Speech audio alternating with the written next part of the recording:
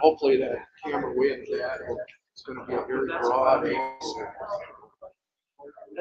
Somebody is at home watching. I know that once you hit 75,000.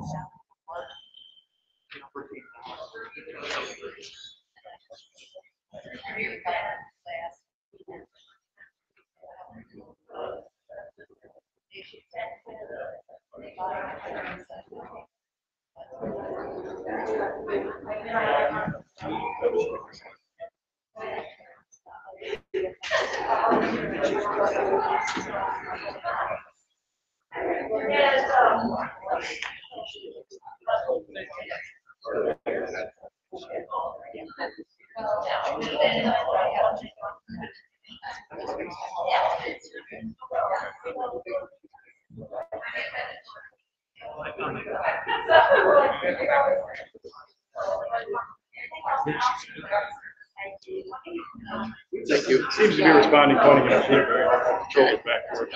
Okay. So, like when we get here,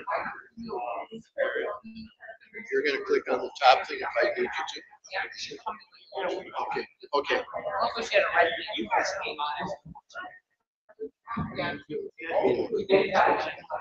Yeah, I can't remember to do that. We get it.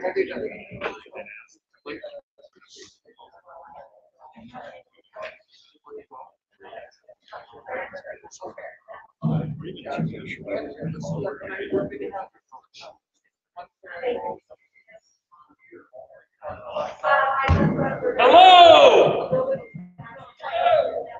How are you doing? All right, folks, it's 5 o'clock. Stage We're going to left. call the order. We stand for the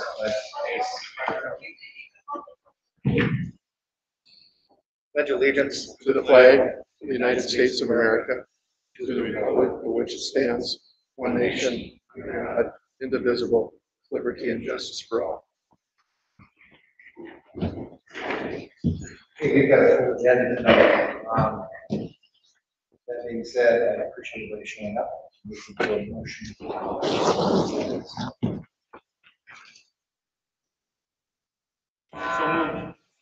Roger, is there a second? Second. Questions? Any further discussion? If none, all in favor, say aye. Aye. Opposed, nay. Motion carries. All right, Rick. All right. Well, welcome everyone, and thanks so much for coming in tonight. There is a law that says if you determine that you want to speak during the program, you can sure pull your face mask down and talk well within the grounds that the governor said is acceptable as it relates to the face mask law. Hopefully at your desk in front of you, there should be 3 documents. The first would be an agenda. And what follows the agenda, we're actually going to be, with your authority after tonight's meeting, we're going to be posting that on our website and sending it out to families as everything you want to know about COVID-19 in the Minnewaska Area School District. So we've broken everything down by topic. And for those families that are very interested in the details, they'll be able to read through that and keep it present so they can watch for things as we go on. The second thing that should be at your agenda is a quick reference guide. There's 2 pages to this. And the idea behind this is this will also be posted on our website. And this is everything you want to know about COVID in the Mass School District, Minnewaska School District, on a page with information on both sides. So the print is small. There is a lot of information that summarizes what is in the former document that I referenced. And then also at your tables should be an agenda that would follow the PowerPoint that we're going to go through tonight. So we just thought that there'd be a lot of information. I know you'll be able to see it fine on the screen up front, but I thought you might want to take it home, look it over at your leisure. And if you get calls from say, constituents or stakeholders in the community, you'd be able to look, that'd be another document that you'd be able to look at in recalling the program tonight we're going to go through. We have probably 10 different presenters that will be here tonight, and they're going to be coming in and out, and so we're going to be pretty efficient. We'll stop if you have questions to ask as we go along here. There are some of the slides that will have links that Angie will move us to when we come to that, because there's a lot of detail, a lot more detail than we could put on a 30-slide PowerPoint. So if you're okay, Chairman Chad, I'll go ahead and start through this. Let's proceed. Okay. So, all right.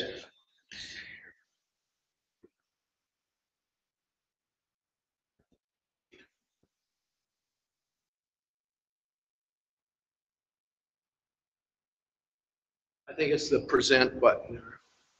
Mark, thanks.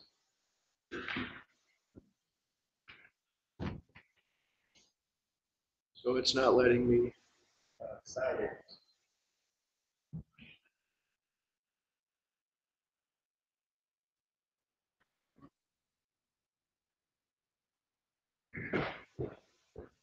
What's that yellow button? It's a kill switch or something.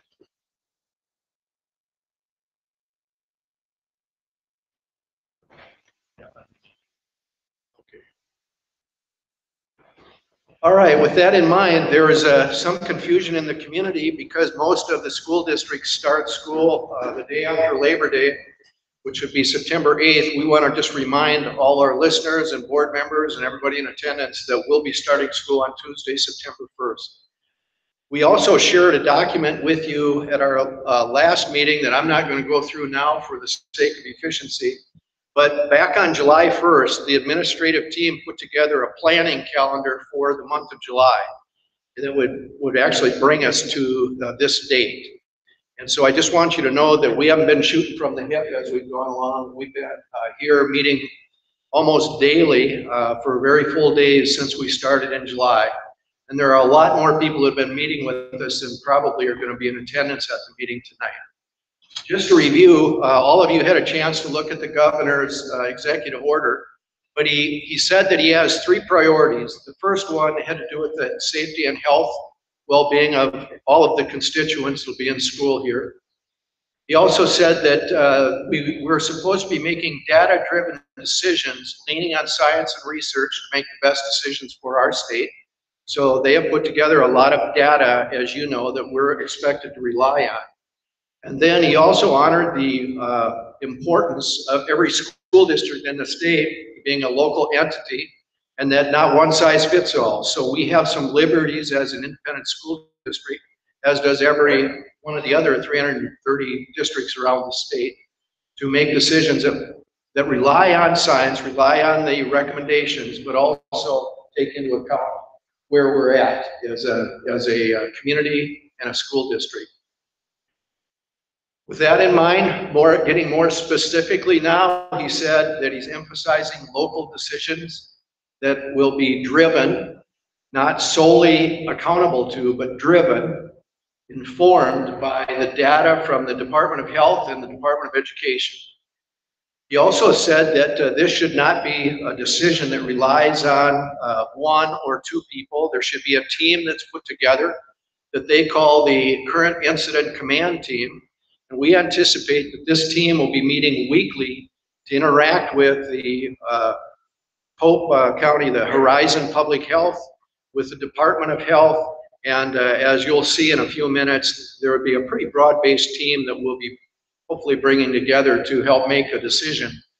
This committee will meet weekly, and hopefully not for very long, we'll get into a routine over what is the information we're supposed to look at, and then we'll be able to make a decision for the next week in time.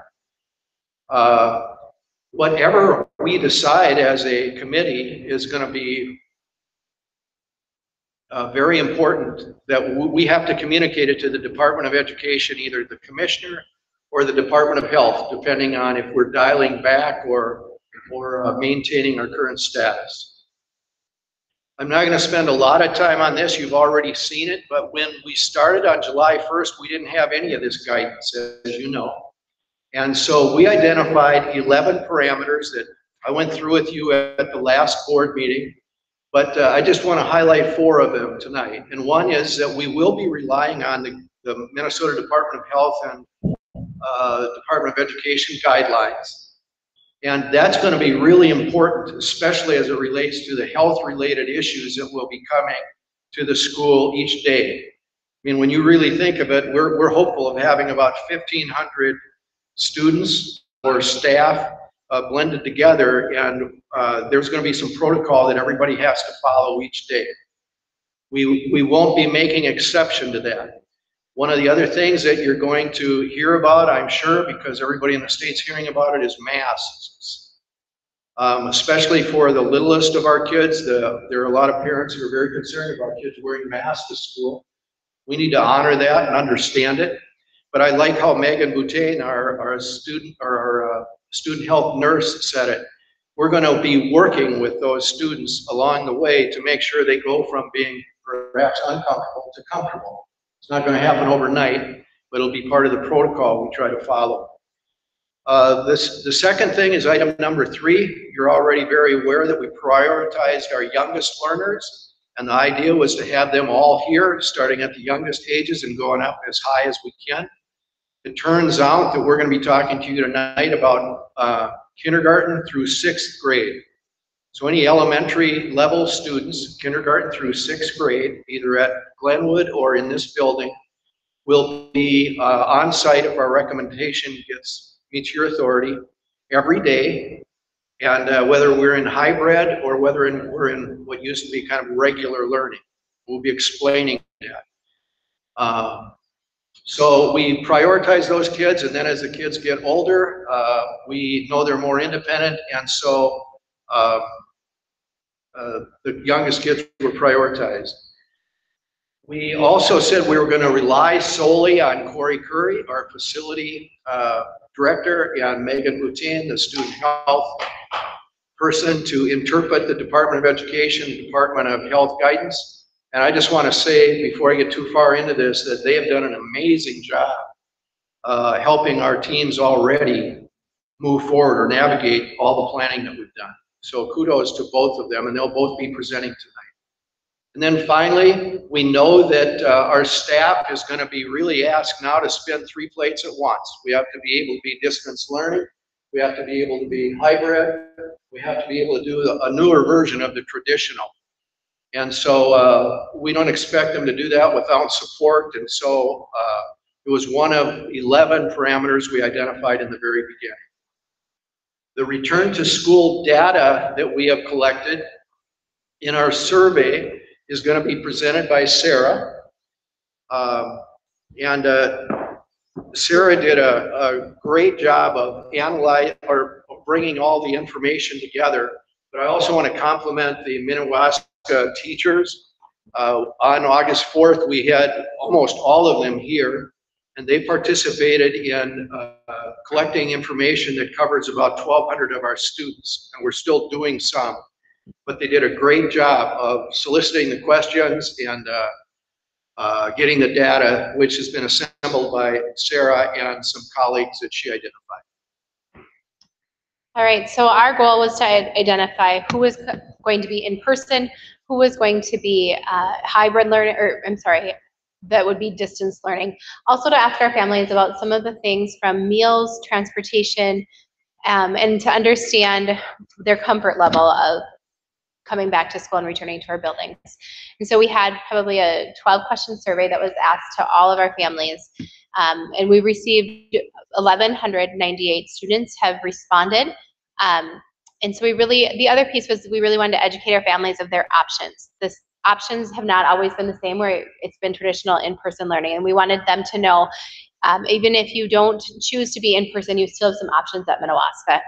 Lastly, we wanted to field some questions and see what the concerns were that were addressed, and make sure that we can answer those and we can connect with families on a personal level.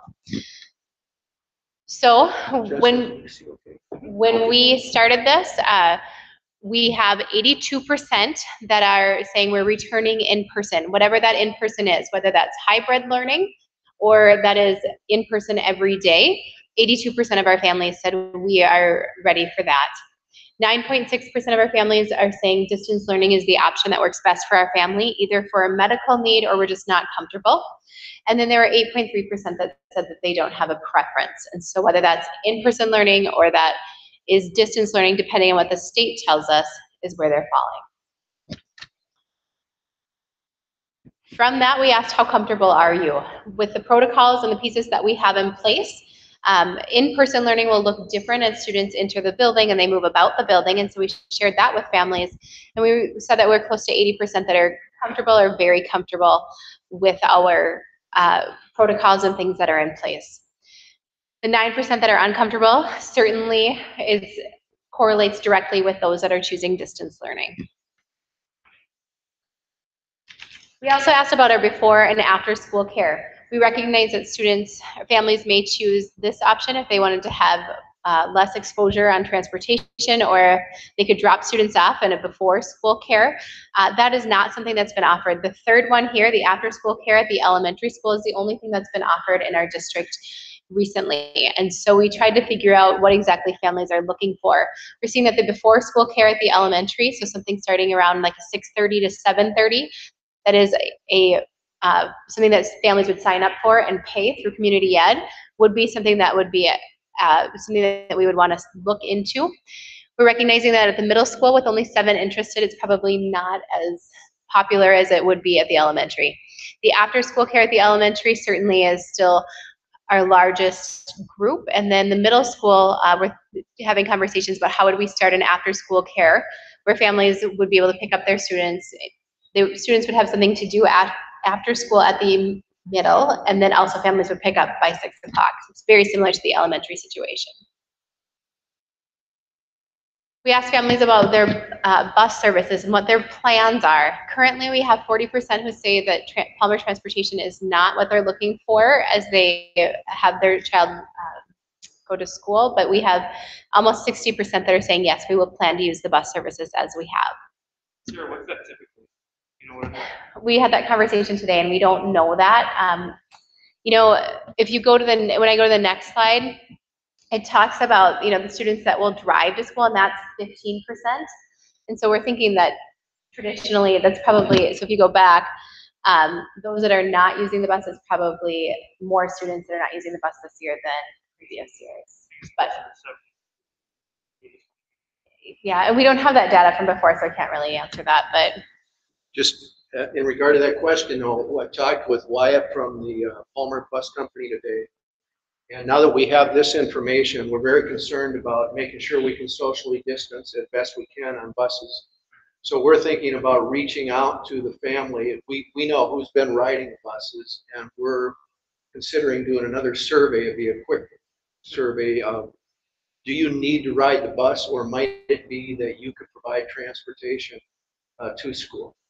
So, I mean, they can say yes or no, but if they can provide some transportation, we could plan these routes a little differently than we will, assuming that at least 60% of people want to ride. As we look into other transportation options, should the bus not be an option for our families? At some point, 55% said that they can get their child to and from school. 15%, almost 15% drive already, and then there were about 14% that said we really have to have it. There are 13 other options here, so it shares with us that our survey has lots of other things in it, but those are the really big 3.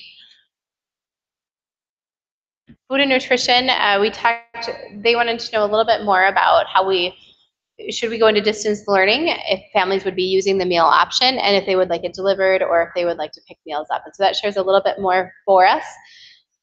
It looks like the strong majority of our families, around 80%, are using the meal options.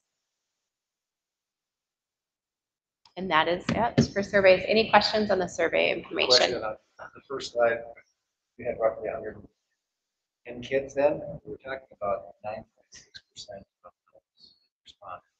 Those are families, but we don't know how many kids necessarily. Those are students. So roughly 110 kids. Yeah. And as we went through the numbers, as we've gone through the rough data, it's about 110 students that we are seeing that are choosing the distance learning. Sure, can you clarify, so you didn't get called, they didn't call first for family, so if you had 2 kids, you had to answer the set of questions for each child in the family, not just the entire family, so that's why you get harder number chances. Right, so if you got called, you had to answer for both students, and then they entered them in separately. Yeah.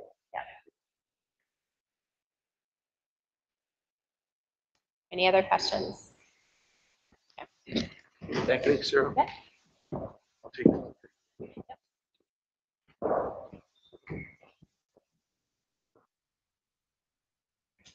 Click me out of this, Andrew. We are, so in this document, we just want you to know as we move forward now, we're going to talk, each principal will be coming up and they'll be talking about each one of these different models at their sites. So we'll start with Scott, the elementary school principal.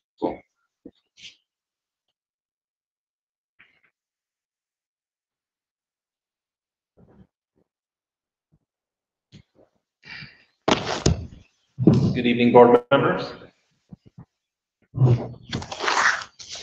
So we wanted to give you an update on where we're at in our planning for the elementary school level.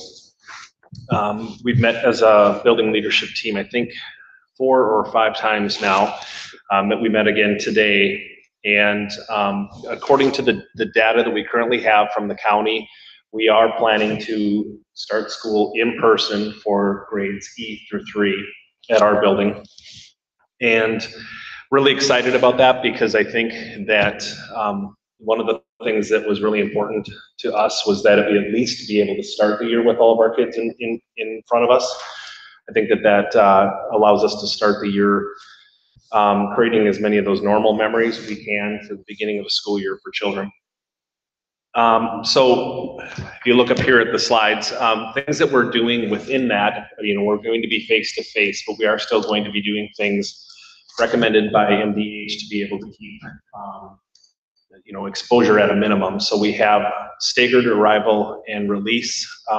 Arrival kind of staggers itself from what I understand because our buses arrive at different times and our students are dropped off at different times. But in the afternoon, we are going to have somewhat of a staggered release to make sure we're not putting kids out in large groups together.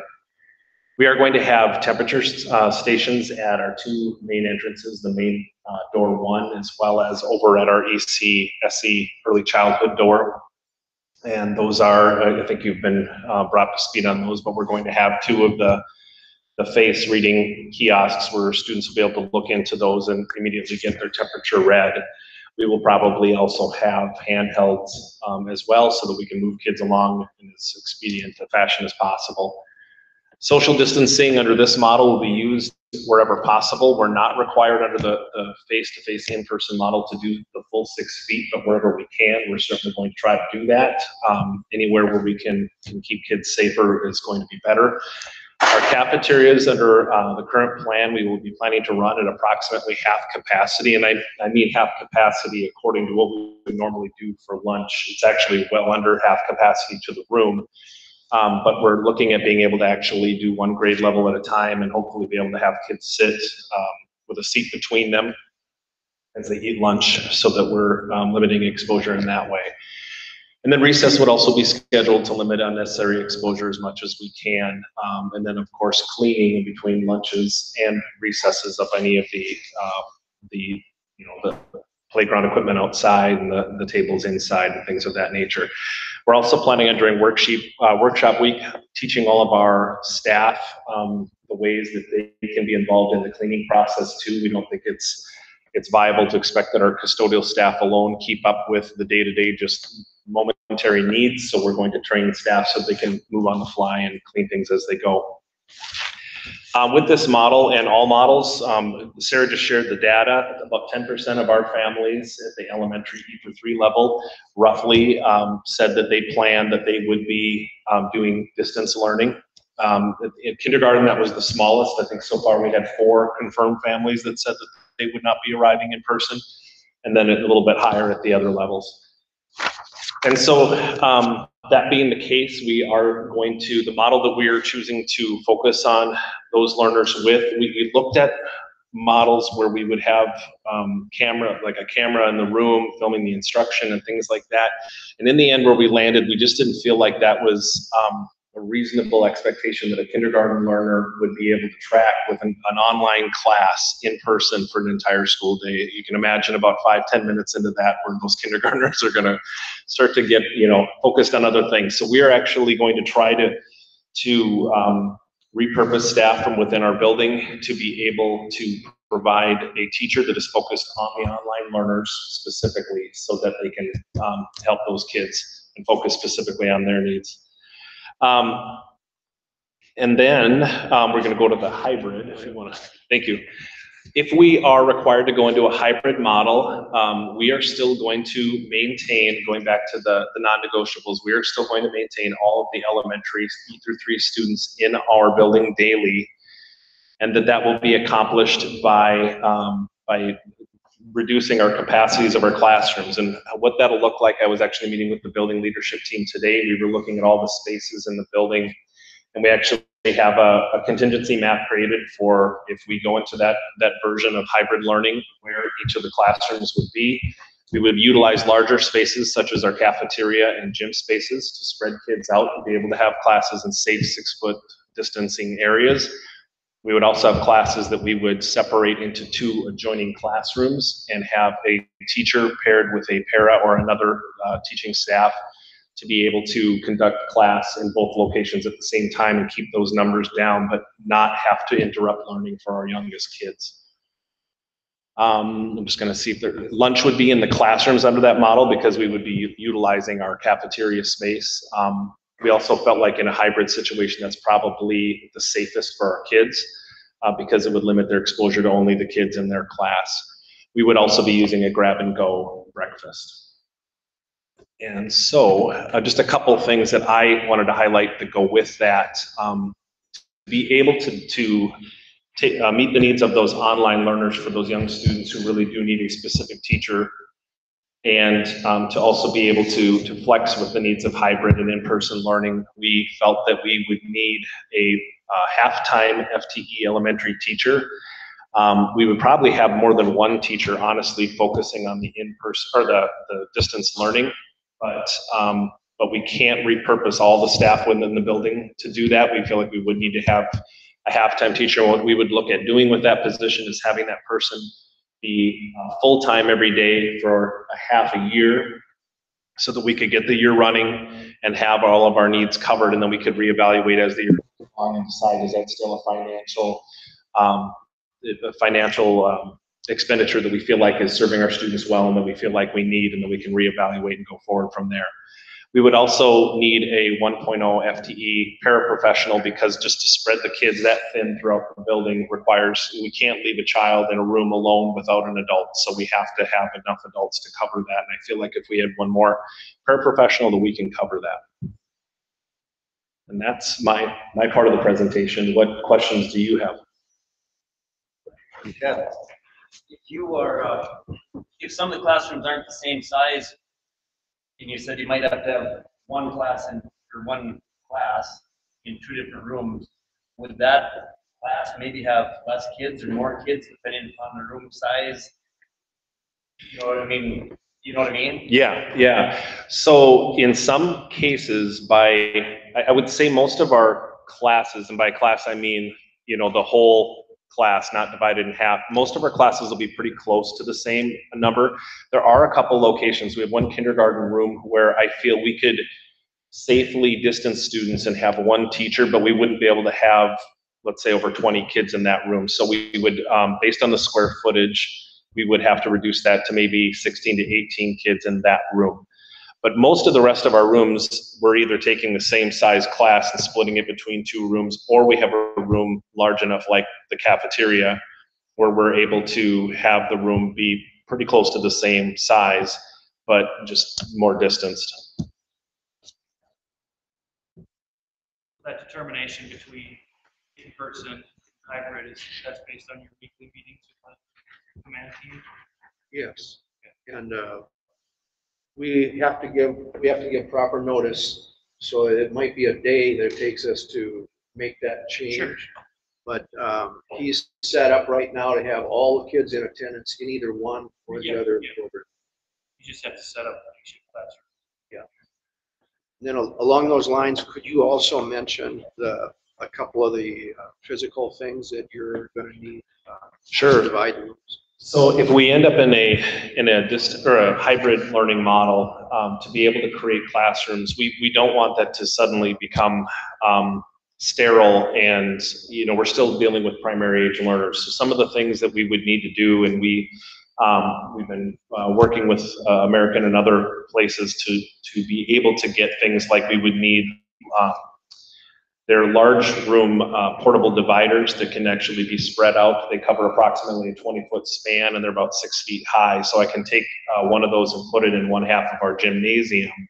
That would allow a teacher to be able to have two different groups going, one on each side. So it gives a little bit more social distancing ability, but it also makes it so that it's a wall that we're not building permanently and putting lots of money into that we're going to take down the road. So we're going to have about 4 of those, and then we're also looking at adding some rugs. I've been working with Corey as well as with the process of ordering some more rugs, so that in those spaces, because they're tile floors or they're wood floors, we would want to have floors that are carpeted and friendly for students to be able to sit on, things like that. So those are some expenditures I think that we would have to be prepared for, knowing that if we ended up in hybrid, everybody would probably be wanting those same things really fast. Extra needs for the teacher attached just to hybrid. No, that's a great question. The extra needs, the 0.5 teaching staff would be for the in-person model as well, because we anticipate, based on the survey data, that about 10% of our students, based on what their families said, will be doing the distance learning, even if we're in an in-person model. So we'll have to teach all of our normal classes, but we'll also need to for those kiddos too. So if you went to the hybrid, you're saying you could kindergarten, like you said, instead of having 24, you'd have 18 or 16, say 5 kids out of that class in that period to a different room because of the spacing needs. That teaching those children, right? Where the other classroom already capacity was teaching that. So I sat down first of all with our building leadership team, and then subsequent to that with a couple of our special education staff. And what we looked at was our current para staffing and what our one-to-one para needs are. And then based on that, because I can't have someone covering half a classroom if they're one-to-one with a student, because they need to be able to be focused on that student. So that was part of the decision of where people were placed if we're in the hybrid model, is based on if they have to have a para in that room and how many. And so if we take a class and we split it between 2 classrooms, let's say there's 10 and 10 in 2 adjoining rooms, there would be a team of a licensed teacher and a paraprofessional or another staff member, and they would be working as a team. So basically, where the teacher might be next door in room A teaching the whole group reading lesson, while the group next door is doing center time, doing read to self, read to a partner, those types of things next door with the para. And then the teacher would switch and be teaching the other group. Unfortunately, we can't, for safety reasons, leave those children in that room next door without an adult, for liability reasons, and that's where the para piece comes in. What we can add to that, Nick, is that that paraprofessional will be a paraprofessional, but there'll be an adult that's been authorized now by the state licensing department to actually be in that room. That person can't do grading. That person can't plan the lesson, but they could work alongside a teacher together and make sure that both groups are served And I would in hybrid. And I would add to that too. I want to make it very clear that would be my expectation, that I would be explaining to our staff as well, that the paraprofessionals are not going to be supplanting teachers. The teacher's role is going to remain to plan the instruction, But just like what happened in a regular classroom, where they'd be facilitating what a paraprofessional is doing to support kids, we're going to do that across 2 rooms. Questions? Thank you very much. Thank you. Sure.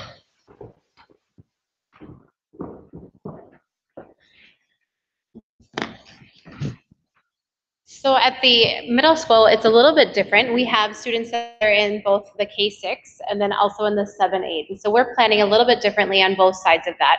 Working closely with Scott and what the expectations are for K-6, and then also closely with Nate on what the expectations are for 7-12. We have kind of created some protocols so that families are well aware of what happens when you enter our building, what does it look like. As Scott shared, currently with the data, it looks like K-6 would be in person and 7-12 hybrid. The hybrid at the elementary side, the 4 through 6, is that students would be in person, and they would either move to larger spaces throughout the building, or they would also have their classrooms split, just like you heard from Scott. We have a few larger spaces, and so I think we're almost half and half of where our students go. Half of them move to a larger space and half of them split. The larger space allows for 1 teacher to be there, where the split, as you talked about earlier, is just the 2 people, both the paraprofessional and the classroom teacher. The 7-8 hybrid is an A-B day, and so students that are here would participate. If you will go by last name or by family, and so if you are an A student, you would come on Mondays and Thursdays. If you are a B student, you would come on Tuesdays and Fridays, and then Wednesdays would be distance learning. The days that you are not in session would be distance learning from home. And so when we talk with families or with teachers about this, we talk about planning a week in advance. So what does it look like that you need to work on through the week? And what are the things that could happen at home that students could participate in? And what are the things that need to happen in person? And so teachers are really working toward trying to wrap their brain around how does my instruction change and what does that look like? We're in tomorrow morning, or tomorrow all day with teachers, and really the lion's share of the time is work time on things like that, because it's certainly a shift in the way that we've been educating kids. As students enter and exit the building, they have very similar experiences as Scott shared. They walk in and there's a kiosk that will take their temperature. Students will have hand sanitizer, and they'll have a grab and go breakfast and move into their classrooms earlier than what they have in the past, certainly. They'll start class at 8 o'clock in the 4 through 6 and 8:15 in the 7 and 8, and go about their normal day. As they exit the building, we have some staggered exit times and staggered times that classes will end, and then they have certainly doors that they are going through depending on grade level. So there's door 4 is for 4 through 6, 7, 8 goes out door 3, then our 9 through 12 exits out of door 2. And so we really tried to identify how do we get them in, how do we use our cafeteria. I'll go through the list here, it's a little different on mine. But assessments are certainly, I talked about hybrid, so assessments are certainly something that we will continue. We're really interested in saying, where are our students at? What did they learn at the end of last spring? What did they retain through the summer? And where are we, and what do we need to do to fill holes and gaps? Taking that a step farther, as our teachers meet tomorrow, they're really talking with teachers from last year to talk about what are the things that we know that maybe we need to spend a little bit more time focusing on as we enter into the fall. Schedules and bells, I shared with you the hybrid schedule, but it's a traditional schedule when we're in person. We won't have a bell system. We're going to try it without, and so we have a little bit of difference in passing times between the 9-12 and the 7-8. We're going to work and see how within a few minutes how that all works. Currently, what we know in a hybrid for 7 through 12 is there's about 270 students. I take that back. There would be about 250 students that would be passing through our hallways at one given time throughout the building. Classroom spacing, we're really just asking classrooms to move students apart. And so if we're in the in-person model, there's not a guarantee that they're 6 feet apart, but that they are spread apart as we can throughout the classroom. When we're in a hybrid model, it's required that there are 6 feet of distance between them. And so we're talking about how our classrooms set up. You've all been in them, and right now we have a lot of group work and a lot of partner work and a lot of kids at tables. And so we're trying to say, how does that look different as we go through the school year? We've talked a little bit about absenteeism and how do we move in and out of distance learning. Absenteeism, we recognize that students will be ill or that they might be gone for a day. A day does not necessarily move them into distance learning, but if there is something that they would show symptoms or signs of COVID or have an exposure and need to be quarantining, that we would work with them and their family and how they move into distance learning, and then when they're safe to return to school and how that looks.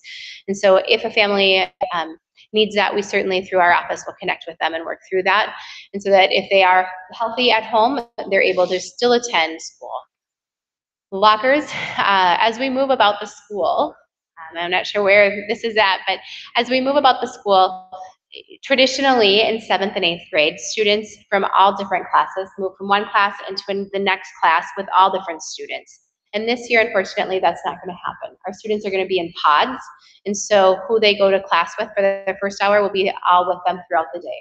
There are a couple of nuances in the schedule that we are going to have a little bit of change and shift with that in, but for the most part, our students will all be together throughout the day in their pod.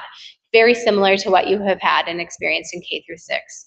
Lockers will be arranged that way as well, so students won't interact with others that are not part of their pods at this point.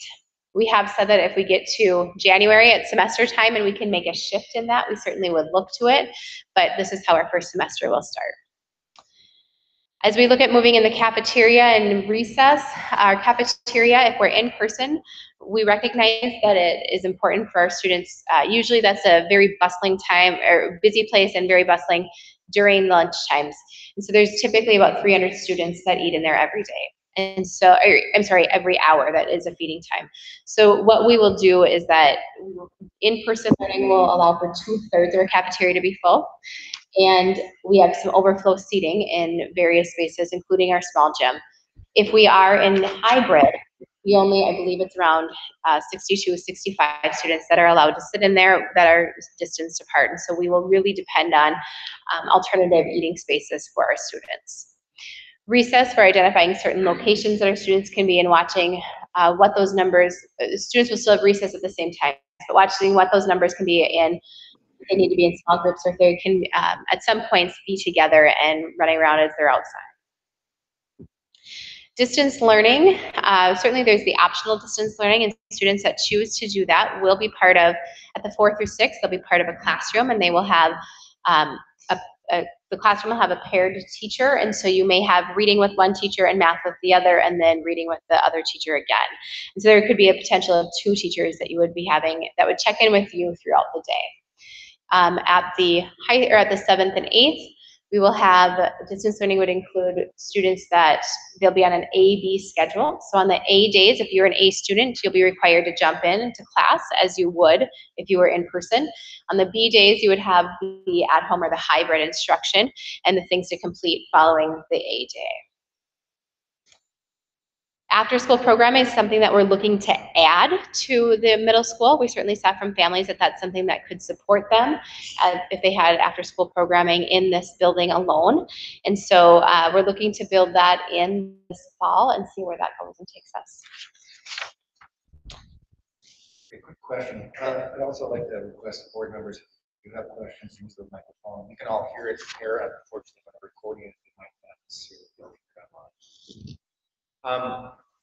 Now we brought up the whole thing about the days. This section with Monday, Tuesday classes, Thursday, Friday classes, Wednesdays is day. Cleaning, right? Correct. And the understanding that we're having groups, we're having pods, a pod, and a pod. Has there been some consideration in having A being on Monday and Tuesday, and then cleaning, and then B being on Thursday, Friday, so you actually don't have any cross kind of, I'll say cross contamination, some type of cross seating, not having a deep clean day on Wednesday. We have had numerous conversations about that and what that looks like.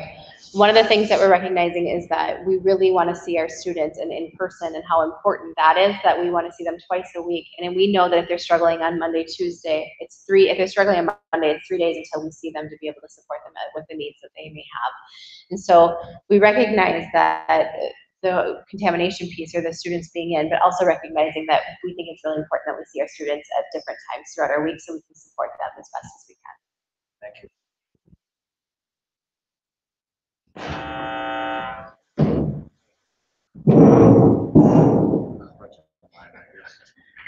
Like, So the deal of having will be just to do that. So there will be just a massive deep clean then on Monday night, or just, I mean, what are you gonna say? Most parents are gonna say, well, I want my kid to be a kid. You know what I mean? right. Defeating the purpose, I mean, of having an AV, otherwise we might just have them all. That's my. So later on in the presentation, we have Corey here, and he's gonna talk about what deep clean is. But we're trying to balance, and when Sarah says they've kicked this around about every which way you can, they have. We've gone from, they've actually been talking not only at Sarah's level, but at Nate's level also about A, and then BB. And they looked at, but then we've got kids that are not in school for 5 days. You know, because they might be in school Friday, but they won't be there on Saturday, Sunday, Monday, Tuesday, or Wednesday. And they talked about continuity of learning, and where the staff is at this point is, and maybe we should even take the time to explain a little bit more how it would be A, L, and M through K, or M through Z, or whatever. So we break that down by family, because that's a big component too. So everybody in the family comes in at a day. But why don't you just take a little more time, Sarah, and explain the nuances of how you ended up with A, B, and Right. so on. So we've gone back and forth on this numerous times, and so there's been lots of good conversation about how we do that, if it should be AA, if it should be BB, if we should have block schedules, if we should go through the 7-period day, if we should add an 8-period day. There have been all kinds of options here and all kinds of meetings around this, and what we find is that if we believe that what we have our students doing now is what is meant for Minnewaska students to have to graduate and to be successful in life. And so we're not straying far and adding a class and saying we're adding something that is not something that's required for you to, or for teachers to prep for, or for you to graduate. We've also gone into, again, that A, B piece of, do we go AA and BB, but again, when we're trying to balance what students need, we're really going through and saying, okay, they need to be in. What we saw last spring is that if students got behind after 1 day or 2 days, they got behind for a long time.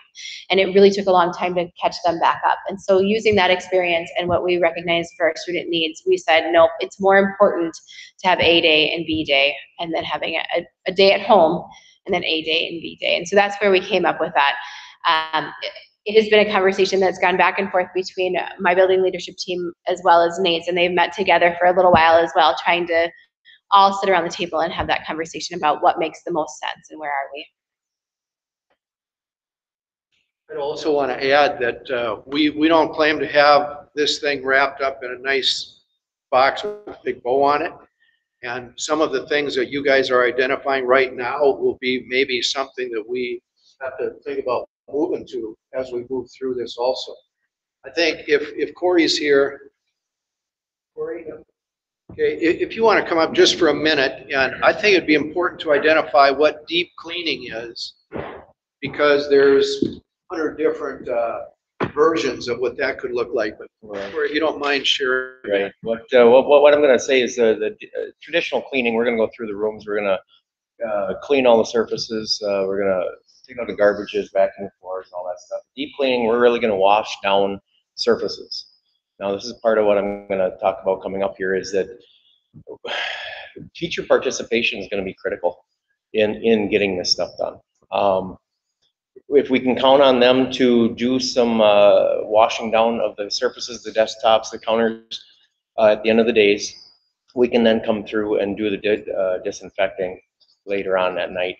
The idea of the A/B distance learning on Wednesday and a deep clean, we're focusing on every night too. The Wednesday being a deep cleaning day is a big advantage to get some of the other areas, but with the staffing that we have currently, we need that Wednesday to catch up on some areas that we're not going to be able to get. Now, every area will get disinfected, but some of some of that washing down will not occur probably until Wednesday. Okay, you have a question? Yes. Quick one on that, sure. The Wednesday off is in the hybrid model, correct? Is that what you're saying? Wednesday app is in the hybrid model for the 7-12. It is not in the hybrid model for the K-6. We will still be there. K-6 will continue to be here 5 days a week, as well as students that are on an IEP. They may have, if they are in 7-12 and they're on an IEP, they may have the ability to come 5 days a week as well. Okay, so in the current planning, here conversation that's supposed to make Scott was done. So he was talking about, as it stands right now, everyone having to do 3 in person as the plan right now. Did you say that 4-6 is the plan right now as well? Correct. We are looking at our elementary being identified as it previously has been. So K through 6 would be in person, 7 through 12 would be hybrid. So at the middle school, we're split, but 4 through 6 would be in person, 7, 8 would be hybrid. Just start right now. Right. Based on the current numbers, that's what it appears to be. That was, if we're not going to have 9-12 building regardless, don't we have enough room in this building then to not have to do necessarily a hybrid where they're not here 5 days a week? If we've got extra classrooms that aren't going to be utilized to get the numbers, if we're doing something like that, why can't we have 7 and 8 here 5 days a week in their smaller class sizes because we have this space? The 9-12 is here during that time. So the 9-12 will be in hybrid as well. Well, I said 7, 8 7-12 will go hybrid. Yep, so the 7-12 will all be here in hybrid model on an AB schedule. So Nick, that's a really good question, and that's kind of how we started the conversation. We were going to go kindergarten through, how far up can we go? Well, once we get to the 7th grade, we're starting to share staff between the two. Say, we have a science teacher that's got to teach a couple sections of middle school as well as high school, and it became a quagmire of how to do all of that. So that's why the 7-12 is grouped together in the hybrid model as well. It's a house of cards when it comes to staffing. And if I could just comment on what Corey mentioned, like I've been trying to drive this idea that all hands on deck means, you know, I don't need to have the maintenance guys come in and clean the district offices every day. We can take our own garbage cans, we can dump, we can do what we need to with recycling. We want to make sure that the maintenance staff has a priority on doing what they can to disinfect as often as they can. Well, I think the same thing could be true of our classrooms. If our teaching staff can help with some of those little things that right now maintenance guys are doing, you'll free them up to do some of the other work that's got to be done. And the staff's been wonderful about saying, yeah, that all makes sense. So it'll be kind of a repurposing of duties for a lot of people to a certain extent. Do we have any other questions?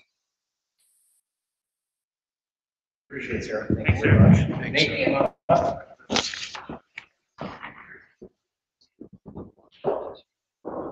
Yeah, okay, I'll walk back a second. Why don't you go ahead? Oh, she's online? Okay, why don't we pause then? We have Einstein from Horizon Public Health is online, and she's going to talk to you a little bit about how this information is coming to you from the government. Yeah, let's do that. Are we connected with this side?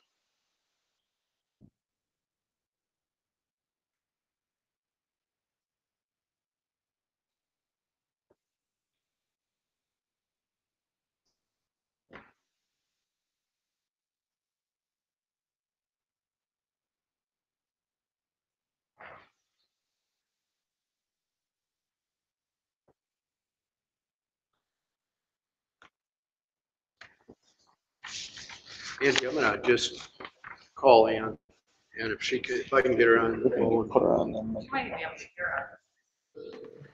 Ann is on. Okay, okay. Ann, can you hear us? I mean, she's on. Yes, I'm on. Can you hear me? Great. Perfect, thank you.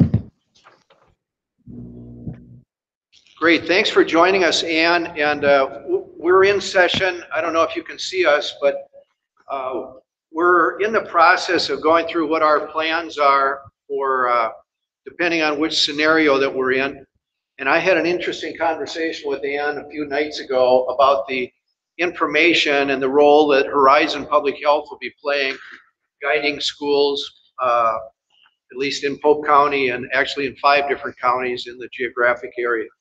So Ann, if you could just give us an overview of, you know, what your hope is with this and how the information comes to you and how you might see us working together, it would help our board understand globally more, or from a global perspective, all of the information that we're going to get to consider in making these weekly decisions. Absolutely. Are you able to hear me okay? Yes. Just nod? Okay, great, great. Well, thank you. I'm the administrator for Horizon Public Health, and we are basically Polk County's public health department. 6 years ago, Horizon was formed, and it has joined 5 counties together into one integrated health department. So I suppose in a school district, thought it's a little bit like consolidating school districts. So we do serve 5 counties, and that's Douglas, Stevens, Traverse, Polk, and Grant County. So we really can be thought of as your Polk County Health Department, but there's actually additional resources that we've been able to leverage this way. And I think our boards would say they think it works pretty well. This is certainly a new role for us. We are wanting to be available for consult, and so we have been reaching out, and it's part of the reason I'm here tonight, and wanting to make sure that we're available to you as you need. Probably one of our bigger roles that we have played through the course of this pandemic is we've been doing a lot of public information, but we have most specifically since the middle of May, we have been the arm of the Minnesota Department of Health doing case investigations and contact tracing. And so that does give us sort of boots on the ground knowledge of how things are working. We do have registered nurses that are functioning in that role. So if someone does have a positive COVID test result, one of our staff is working to get in touch with them within 24 hours and to perform an interview, help answer questions, those kinds of things, and then complete the contact tracing. Doing a lot of coordinating with healthcare and other types of partners and resources. And so we're certainly anticipating that our role with schools will become greater over time. We do have a dashboard that is available through our website. So if you just search for Horizon Public Health and you find our website, there is a data dashboard so you can get to the local data that related to our 5 counties. And on there, you will be able to find a case curve that is specific for Polk County, so you can see literally how the curve is going, and you'll be able to see when cases started to take off. So currently in Polk County, we have 48 cases, and we have 6 active cases. But you'll be able to see as you look at that data that our activity has really picked up here in Polk County since July. And you'll be able to see the dates that cases are reported and how many, if you just hover over that. And the active cases are the cases in Polk County at the time that the dashboard is updated. It's the number of people, cases that are supposed to be home and on isolation during that time. And because of some testing and some other reporting data, that isn't always going to match up as the cases are reported and coming in, because sometimes there's some delays in testing, or maybe somebody had symptoms for quite some time before they went in and got tested. We are working with the Minnesota Department of Health related to data, and we're hoping that they just published some zip code data late last week. It is for cumulative cases so far.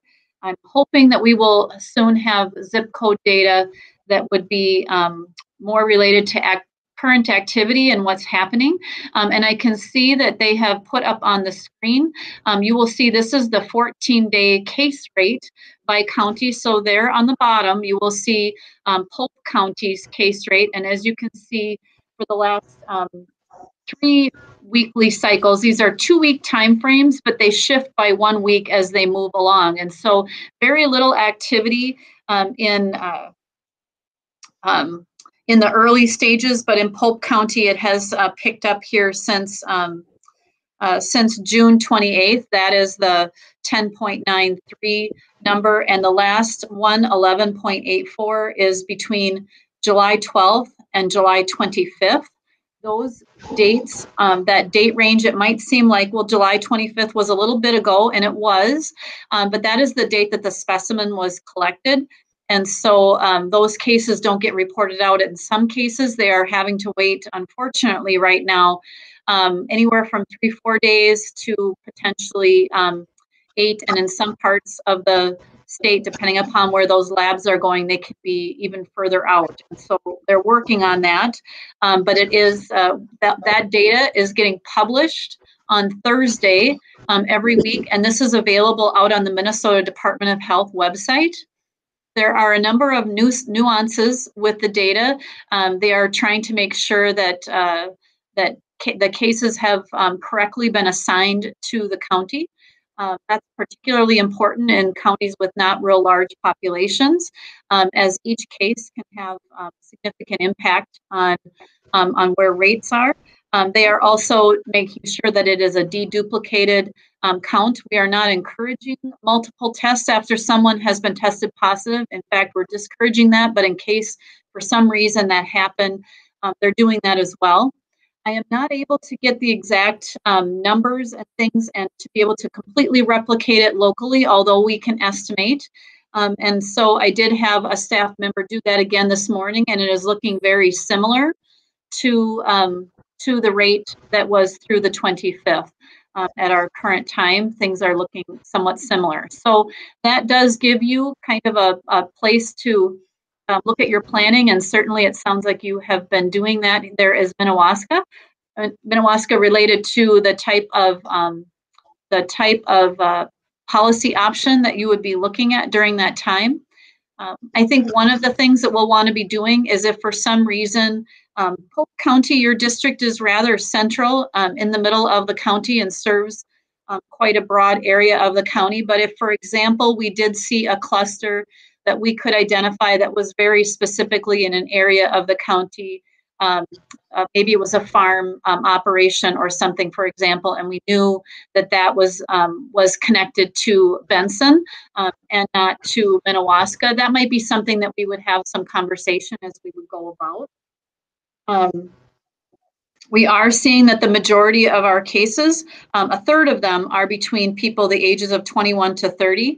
We've been fortunate to not have a lot of elderly so far, which is very fortunate, but we're hoping that we can keep it that way. And most people are, quite a number of people, 26% have known where their exposure was. That's a known contact with the case. And so they've known to get tested. We have had about 15% of our cases have been asymptomatic, meaning they have not had any symptoms. And we would expect, we definitely expect to see that, but we aren't, it's a good indicator that there are certainly, we know that there are people out and about with that don't have symptoms. But as well, when you don't maybe know that you potentially would have been exposed, there probably are a number of people that are asymptomatic that have not been tested. So with that, yes. So I just want to, we're getting kind of our first run of looking at some of this information, although the information on our screen has been there, as you can see, from back in May. Yes. So the control team that we're forming is going to have 10 or 12, 14 people on it. from all different venues. And we're wanting to know, how will we work with you then? Will we just access this information and you'll give us this number, we'll apply it to this chart that we're looking at now, and in our case, if we were 11 or 12, you can see that we would be in the elementary would be in person, middle school, high school would be in hybrid, because we fall in this chart on a 10 to 20 basis. But Right. what we're wanting to do is use all the data, but we don't know what that's going to be. As an example, it's got to be more than this number, but if we knew as an example that all of our cases were in a rest home, as an example, that might cause us to say, you know, we can be in-person learning, you know, all the time. Or if we happen to know that we get a number of 8 or 9, let's say, but it's in the school-aged population, you know, 5 to whatever it is, 18, I think, is what the other charts show, then we might want to be more conservative. So this number that we're looking at is just one piece of information that we're to look at. Is that your understanding? Yes, it's our understanding is this is supposed to be the starting point, and then we're supposed to really work together as well as with the Minnesota Department of Health, and I believe the Minnesota Department of Education as well. If you are, if your school district is interested in pursuing something that is different than what the data would be telling you, one of the things that we can offer is sort of that lens of we're not going to be able to share much, but we certainly could share information to say, you know what, we're generally seeing that this is just general community transmission going on. So the rate is pretty. There probably isn't anything from, as you were saying, there isn't an unusual situation. But if we were to have an outbreak in a business operation or in a long-term care setting or something like that, we would want to look at that and see, did we think that there would be some application and impact related to the school or not with that? We don't have epidemiologists here at Horizon Public Health. That is really very typical across the state. Really only the largest health departments in the metro area and probably in the Rochester area have that type of expertise on staff. So we are also your link to the Minnesota Department of Health, and we can be helping to talk with someone who has really done a lot of study related to school-age children, looking at the research, what they're finding happening in other parts of the world, other parts of our country, as they continue to learn about this virus. So we certainly can do that. I want to be available from the standpoint of for school administration and have been working to try to be as responsive as we can. We do have one of our nurses. We have a nurse actually assigned to every school district across our 5 schools, and they're working to make contacts within the schools as well. And so if you need somebody that might be more what I would call boots on the ground type of person to be on a team or something, we could certainly look at that, or I can try to join. We're really just trying to figure out what each school needs. This is a little new for us, and we want to be sure that we can provide that that assistance in whatever way makes sense. Each district is a little bit different and unique, and so we're certainly interested in learning what is helpful for you. And I think we also will be needing to have some good contact as the school year begins and gets started, as there might be exposures and as there might be cases, and kind of working through some of those pieces. We are expecting some detailed exclusion guidance from the Minnesota Department of Health. I have not seen that published yet, but that is another scenario where I think there's sort of this data that comes out every week, and I'll continue. It's available out on the MDH website, but I will continue to send that on to administrators and school folks as well, and but also providing some nursing assistance as well, and connections with our case investigation team here when needed and appropriate. Well, I think what we're going to need as we go is somebody to be a representative on the team that the school board will ultimately decide upon. But we're really gonna have to push the Department of Education to allow us access to the most informative information. And it's troublesome to me that we start school in a couple weeks and we haven't gotten any guidance even what this team is supposed to look like. We just have a spirit here of involving everybody.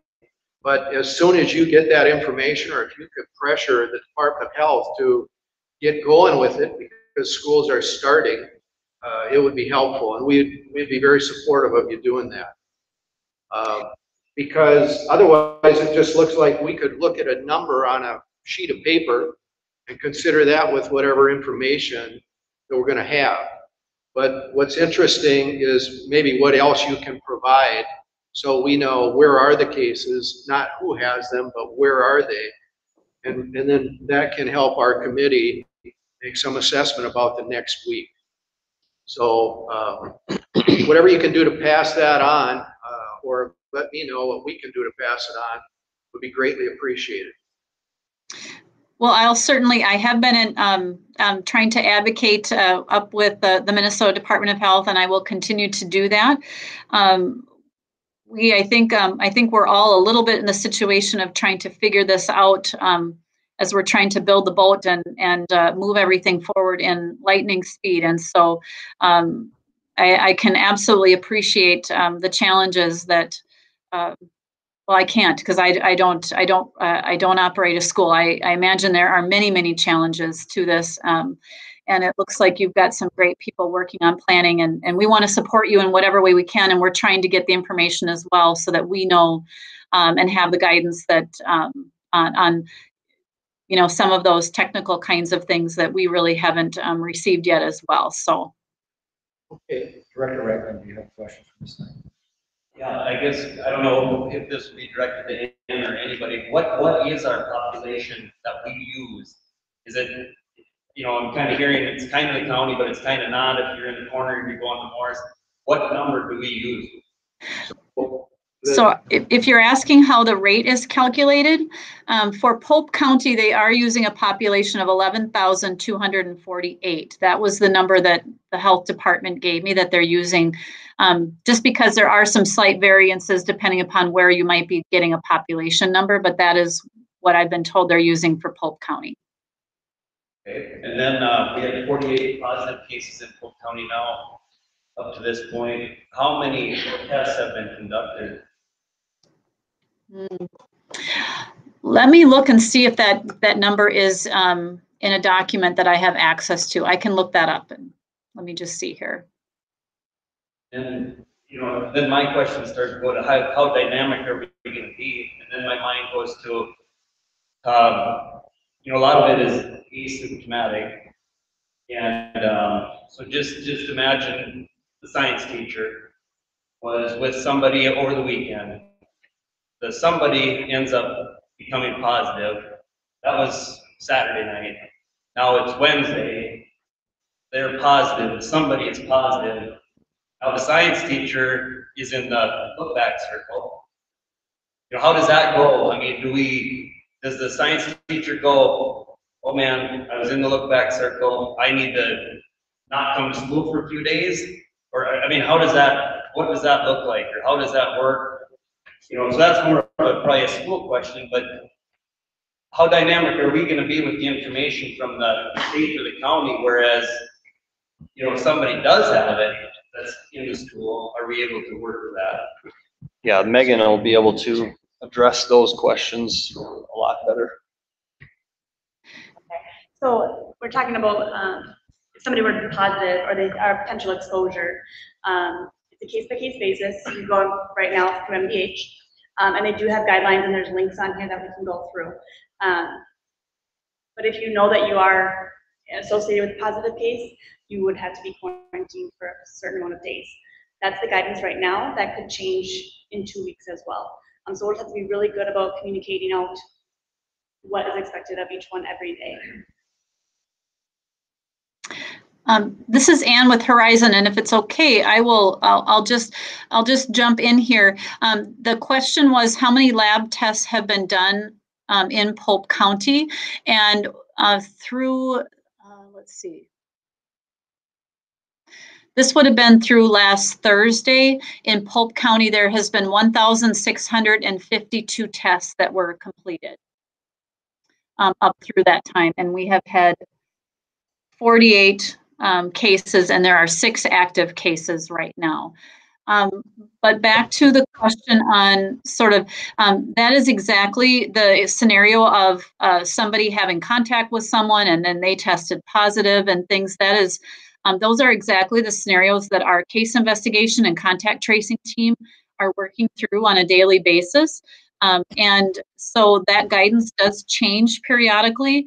And there are some nuances depending upon the type of work that someone is involved in, if they're considered an essential worker or not, and some different things. But what I will say is very generally right now, people would be asked to quarantine for 10 days. And then there's some other pieces to that. We are anticipating some exclusion guidance. Staff at the Minnesota Department of Health has told us that they are making some exclusion algorithms specific to schools. So we're waiting to get that and see, and hoping that that is going to, because I think there's going to be a lot of questions and it can take a lot to sort through some of those things. And sometimes people don't need to exclude themselves. Sometimes if they've been a contact of a contact and so on, then it is okay for them to continue to be in that environment too. So sometimes, yeah, it's complicated, and there's just a lot of nuances to it.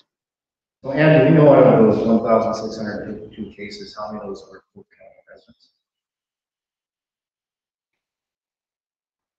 I'm sorry, but I can't hear what that. I think it was a question for me. Yes, out of those 1,652 cases, how many of those were actually Polk County residents? That would be Polk County. That would be Polk County residents, 1,652. So what happens with that is when the test is done, it is pulling data from the person's medical record. So an easy example that I like to give is if let's say that you had a student who grew up and went to school at Minnewaska and they lived in Glenwood, for example, and now they were a college student up in Moorhead attending school there, but they keep in their medical record, they keep Glenwood as their address because they're moving every 6 to 9 months, as college students tend to do. When our case investigators would contact that person and complete the interview, they would find out that that person is not living in Glenwood, they are living in Moorhead, and then the case gets transferred and the data gets transferred to Clay County, for example, up in Moorhead. So then it wouldn't show up as a Polk County case, if that makes sense. That's kind of how that works. So initially, when those cases are initially reported, on the Minnesota Department of Health, you'll see kind of some grayed out area, and they call it preliminary data. And some of that is for that very reason. They work to, for lack of a better term, clean the data as the interview is done. So things get, if there's something that isn't quite right, such as that example, then those things do get shifted in the system. And so sometimes we had one of our counties who went from 0 case to 1 case, and then they found out it wasn't their case. So then they went back to 0 on the Minnesota Department of Health dashboard. And that raised a lot of questions, but it also lets people know that, that is preliminary data and it will get moved if it should be. Are there any other questions? So I just have one last question. So I'm confused with the whole, we've seen tons of data and all these different scenarios. But let's say, what do you say, there's 6 active cases right now?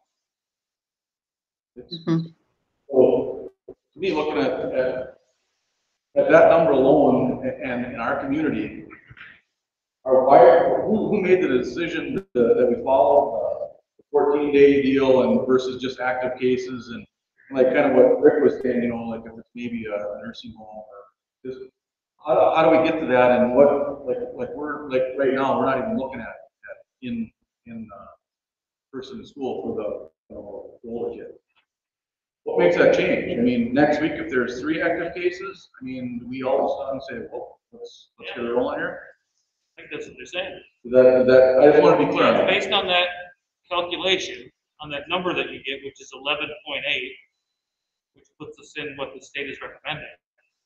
And what I think what Rick was saying was if it was all in a nursing home, then we can make a decision to bring kids in, but it's not.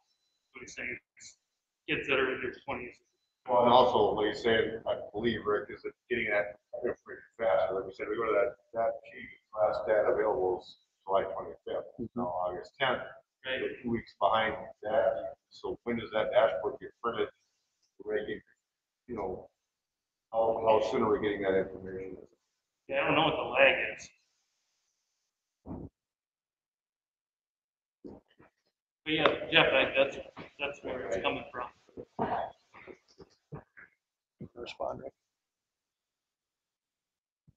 Yeah, I mean, I think that's exactly my concern is a number doesn't flip us up or down in and of itself.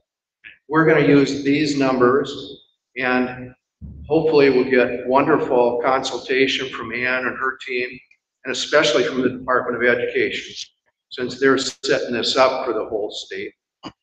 But let's say that we're 8 to 12 or 7 to 15. If we could get a little more data about where the cases are, well, that might be the same thing for us all the way through. And I think that there might be other people that you're going to want to put on this team, or different people. Oh, this is a proposed plan. But I think that those folks will benefit if they could consider all that. And maybe we'll get in a rhythm of being in one kind of school or another as we move forward. We don't have to, we're not going to be jacking each other around here, because we got families out there that got to look at daycare and transportation and all of that stuff. And so I'm hoping that the state will allow us to settle into ranges. And Ann and her team communicate with the state. So that's why I'm trying to get them to, you know, be really candid on what is that number. That's just a number. But we should be more concerned, I'm not a medical person, but about ranges. And if we could know where that's located, be all the better. Because then we would gain the confidence of our community saying, well, here's why we made this decision. And every week we have to do this. And I think Nick just talked about the data being dated. Like, we need to know the formula so we can have the most recent information to guide us, not to make the decision for us. So, and Ann, we're going to need you or your representative to help along those ways, because if we go from one setting to another, my understanding is we have to answer to the Department of Education, the Department of Health. And when we do that, we just want to say, well, here's the data upon which we're recommending this decision. And we care more about the people in our school than anybody does. And so we're taking it seriously, but it's a guide. I mean, it's my understanding it's not a hard, fast thing, and that's why they set it up this way. That's why the governor, one of the founding principles of what the governor has stated is that it's local control. So if you go off the deep end, you got to answer the commissioner, and she has the right to trump whatever it is that you've done. But you can also talk to those folks about, for these reasons, even though we're a 14, we'd like to stay in, you know, in-person learning. And we thought that there would be guidance out by now, since we're starting school in 3 weeks, that we could depend on, and we could actually bring a team together and start, you know, having that group work together and think about this stuff, instead of meeting once and saying, here's a number, and, you know, here's what we're doing. So, and I think that Ann and I have had this conversation, so I think we're on the same page with, we need the state to recognize that's what we'd be doing, and if that's not the right thing to do, they need to correct us on it. To Jeff's point, have you had any direction from the commissioner on what, how she feels about these? So let's say we say, okay, we're gonna send everybody in person, we don't care what the number is. Did she get anything, or anything hard fast on that? Yep, there's two committees that we would deal with. If we're gonna move into a more restrictive environment setting, in other words, we're moving from, let's say, in-person learning to hybrid, or from hybrid to stay-at-home distance learning, then it's my understanding we're gonna talk to the Commissioner of Health and explain why we're doing that. But if we're in hybrid learning and we wanna move to everybody being on site, more the traditional sense, then we have to convince the commissioner of why we're making that move. And if my feeling on that is, I think we should be able to lobby based on what our needs are. I mean, that's local control. But if we only have one number to go by, we can't make other things up. So that's why I think that they promised us more diverse information so that we could make an informed decision. And they haven't produced it yet, not the county, but the state. And so I'm wanting to lean on them to do what they said they were going to do. But, I mean, none of us have been through it before, so. All right, do we have any other questions for Ann? Ann, I appreciate your time. Thank you very much, and I look forward to partnering with you. Thank you. I look forward to working with you guys as well. And it's certainly going to be a challenge, but we'll all work together to try to best serve our communities and our kids and families. So thank you. Thanks, Ann. All right, Nathan. Good evening. With the whole planning, Sarah alluded to this too, and I apologize that some of my stuff is going to be replicated and duplicated from what she has already spoke, and I may kind of cruise through some of that because it's already been brought up. What we heard last year from student surveys and parent surveys of our spring distant learning, it was kind of a consistent theme of structure, consistency with the students and learning, and then the learning management systems, the difference of learning management systems. So what we have done in the 9-12 planning, and I know kind of pairing with Sarah in her 7-8 pairing as well, is we've really tried to solve those issues of consistency, structure, and the learning management system. So we have all the way through 4-12, we've decided that we're going to house our classrooms online through Google Classroom. And that's going to be our platform for this school year and moving forward. I can't promise you that won't change down the road, but at this point in time, through COVID and our 3 models, that's the way we're going with 4-12. I can't speak of what Scott's doing in E3. I believe he's with a different management system, but they have what they have going is working very well. So that's one thing that we've worked on. And then throughout our planning with in-person, hybrid, and distant learning, we really tried to keep structure and consistency, regardless of those numbers fluctuate and we move from hybrid to distant learning. We want that consistency. Or if we go from hybrid to in-person, we want that consistency. So parents understand what we're asking, the students understand, and they're not coming and going and their minds are all confused. So we've really tried to hone in on those during our decision making. As Scott had said too, with our BLT, we have met. Today was I think it was our 5th meeting. We've had great conversation,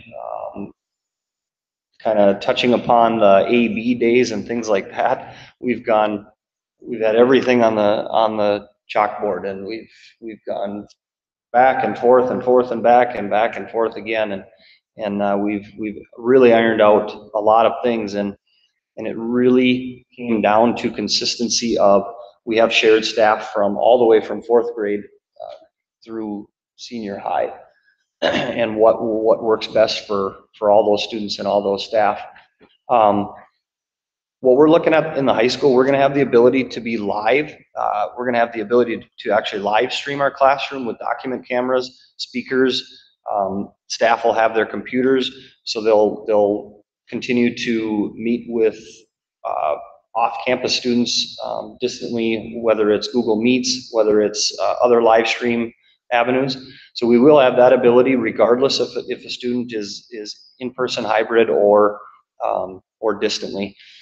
And as we've now been looking at our numbers, and you have a better understanding of where we are at today, and if we were to start school today, K6 would be in person, and 712 would be hybrid. So as we kind of go through, we in the high school, we've kind of understood that we're going to be kind of floating around that hybrid for quite some time. So we've spent a lot of time on what that hybrid model looks like, and it's very consistent with what Sarah has already spoke about in the middle school. So I'll briefly touch upon what in-person looks like in the high school, and those are based upon those MDE numbers, those numbers in the county. In-person is going to look very similar to what our traditional schedule looks like, 7-period day, and the kids will, they'll be moving around. We will have some changes and modifications to scheduling and passing times and things like that based on with safety and security of the students. So, we're still going to have our temperature checks in the morning.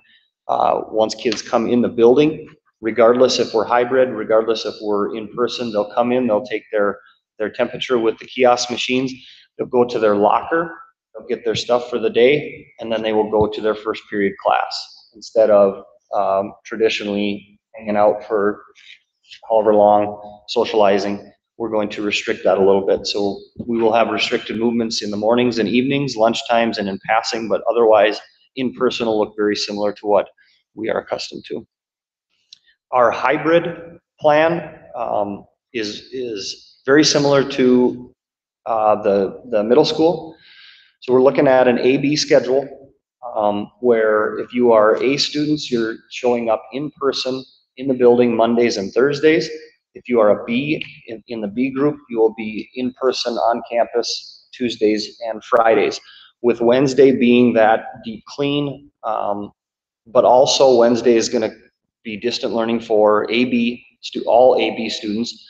They're going to continue to work on their learning, their activities, homework, and we're really focusing on that day for interventions, tutoring, any students that are potentially slipping academically. We're going to be able to reach out and touch those kids on those Wednesdays. We're also looking at Wednesday being a live interaction for all distant learning students. We're looking at about 10% of our high school that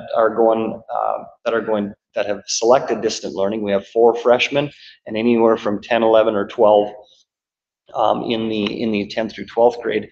So we know that we currently have about 10% of our high school kids that'll be distant learning. What we're asking our high school staff is we're going to be reaching out live interaction, a minimum of 3 for those distant learning students. So on Wednesday, that'll give those teachers the opportunity to reach out to those kids as well. One thing that Sarah touched upon is it is new. It's going to be new to have kids on campus 2 days of in-person instruction and distant learning 3 days. And it's going to be really, those teachers are going to be really focusing on their pacing guides that they've already created and their established learning outcomes as they plan their week lessons. So they're going to be kind of planning, working for the ultimate goal for the week and kind of working backwards. Really, really working with those in-person days to really ramp up the education, and then during those distant learning days to supplement those materials. It obviously, you walk in a high school teacher's classroom, my classroom may be presented and look differently than yours, and it's going to look differently in the hybrid model as well. Essentially, teachers are going to be teaching the same content that they have regarding those pacing guides. It's just going to be 2 days a week for in-person and 3 days distant learning. Then we move into our distant learning plan.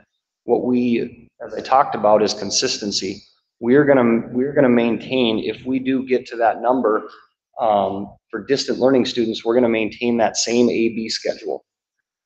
So kids are gonna still get their 7 periods a day on that A-B schedule. So they'll be required to be part of the A day, or however, whichever they fit in. They'll be required to be very structured 2 days a week, and then the more flexible distant learning 3 days a week. And as Sarah did touch upon, we are offering distant learning to any students that want to take us up on that offer throughout the whole entire year, or if our numbers get to a certain extent, as according to those charts, then we will be forced to go into the distant learning plan. As far as entering and exiting our school building, 9th through 12th grade students are going to be coming in the door 2, so main door to the high school building, and there will be the kiosk machine. Actually, I think we're having 2 in the front, 2 kiosk machines. Once they come in, they're going to grab their materials. They're going to go to their classroom. Exiting the building is going to be very similar to 11th through 12th grade students are going to be released at 3:07, so we're going to shave a little bit of time off. So we limit students moving about, and then 9th through 10th grade students will be leaving at 3:10. As far as cafeteria, Sarah did touch upon this. What we're looking at for cafeteria and lunches for the high school is currently they have a 30-minute lunchtime. We're going to shave that down where they're going to have 20 minutes of actual eating time, whether that's in the cafeteria or in an alternative location. And then to get other groups in there, we'll have 10 minutes of supervised time in another location to get other folks coming in and eating lunch. If we're in person, we're looking at 2/3 capacity in the lunchroom. If we are hybrid, which we're looking at starting in a hybrid, we'll be at 50% capacity in that lunchroom. As far as schedules and bells go, one thing that's new about passing time this year is we are going to allow backpacks for our 9th through 12th grade students. And we're not only going to allow it, we're going to highly encourage it for kids to come in the day, go to the lockers in the morning, grab their materials, grab their books, put them in their backpack, and they should not have to return to their locker until the end of the school day to reduce passing kind of social gathering during passing time. As far as classroom spacing goes, in person, the recommendations for social distancing, we will continue to work with that as much as possible, but we also understand that if we are in person, we will have our traditional class sizes. We will do the best we can as far as social distancing. Once we're hybrid, then we are required to work that number down to 50%. Our capacity, room capacities for the majority of our rooms will allow us to get to that 50% without finding other locations. And let's see here. Finally, with absenteeism, very similar to what Sarah talked about in 7th and 8th grade. If a student has extended period of time where they're out ill, they're in the hospital due to COVID, we do have that distant learning option available for them. Otherwise, if it's just a normal, they have the flu for a day, your regular routine illnesses throughout the year, we will continue with our traditional absentee policies with that. Questions? I'm seeing none. Thank you very much. I got everybody's questions hammered out earlier. Thank you.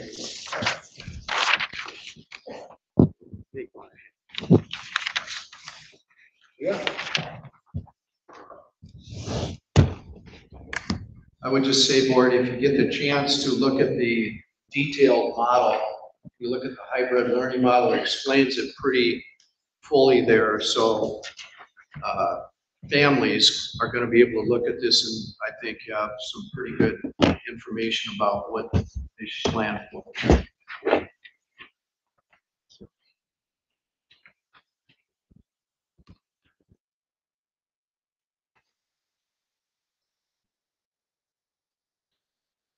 Okay, well, I don't need to take too much of your time. Very similar to what the other buildings are doing. We've talked about our staggered release screenings of our kids. The one variable that we have is just dealing with so many different counties and bringing in their students. And I did speak with Ann on the phone today. She agreed with our idea of going with the county of residence for the students will determine the plan that they're on. That seemed to make the most sense. Masks, I think, are going to be an issue in our building, but like Megan said, we'll work through that and the behaviors that may come with that. Our building has a lot of real estate per student, so keeping space isn't going to be a huge issue. But I do see, kind of depending on where behaviors come and how, I mean, sometimes we're a full contact setting, so that will be a variable that we'll just have to kind of see how that plays out.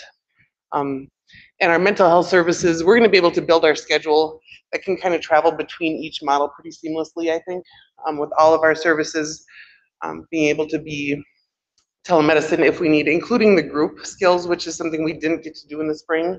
So as far as billing and services goes, we're going to be in pretty good shape. There is a kind of a fuller document if you need to click on that. Otherwise, it's pretty standard, and I think we're feeling pretty confident. Any questions for me?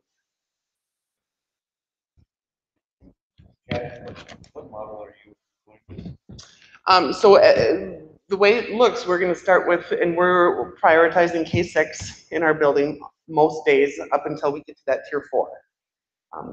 But then when we get to high school students, we will do the A, B, we'll do Monday, Tuesday. Same as what everybody's doing. But we're doing that split by county or by district. So we'll have a few districts coming on Monday and Tuesday. The others will come on Thursday and Friday, and Wednesday would be our distance day.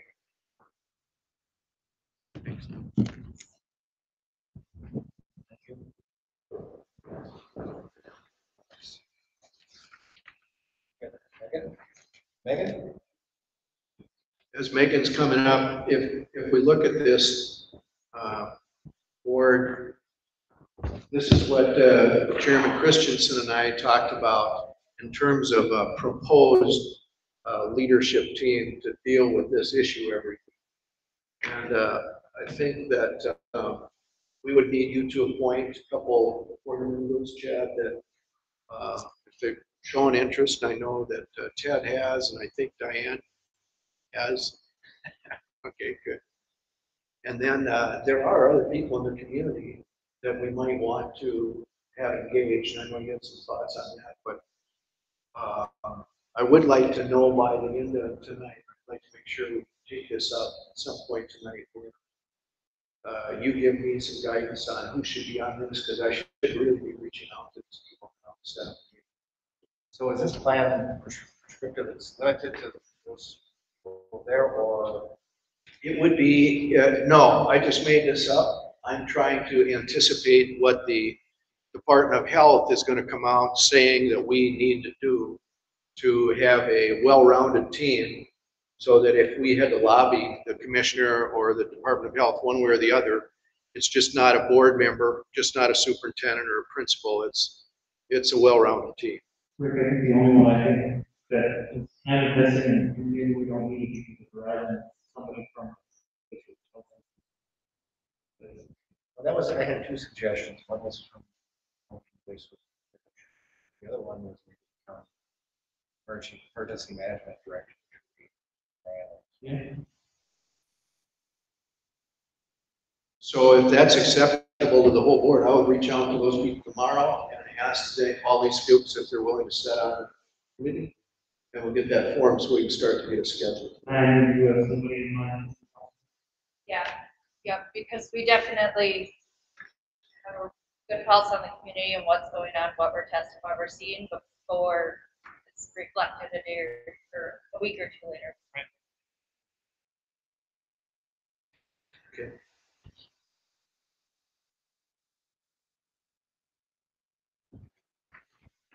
All right, before I jump right into the slides, I just want to say that all of the interventions that we're implementing and the planning that's going on, the overarching goal is to limit the potential exposure for every student and staff that come into the building. We are partnering with MDH and MDE to assist us in the recommendations of providing the safe environment for the students. And that's where these links, they come from, right from MDH, and as they get updated and as I get them, we'll pass them out to our administration and our staff and the families and students as well. So these resources are a lot of the frequently asked questions that we've been getting. What do we do if you have COVID? What do I do if I'm awaiting a test? And then what if I do if I have a close contact? What is a close contact? All those things are listed in there. They have things of like what symptoms to monitor for, how long to stay home, and what your household members should do, including your siblings or your aunt that lives in the basement or something like that. The next slide. Angie, if you could click on that link, that first one. So as we're talking about symptoms to look at and how long to stay home for, this is what the schools need to look at for their staff and the students today. On the left, those are all the symptoms, and if you have symptoms and you're positive, this is what you need to do. If you have symptoms and you have a negative test, this is what you need to do. If you have symptoms and you decide, I don't want to get tested, but you still have to stay home a certain amount of days.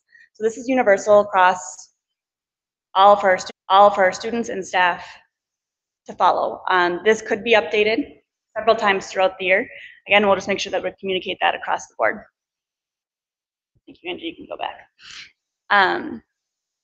So like we mentioned before, when we do have a positive case, we're gonna be following closely with our local public health as well as the Department of Health or state level, and we're gonna identify the contacts, then notifying them of the exposure, and then provide them instructions with how long they need to stay home for, what they can do to prevent the spread.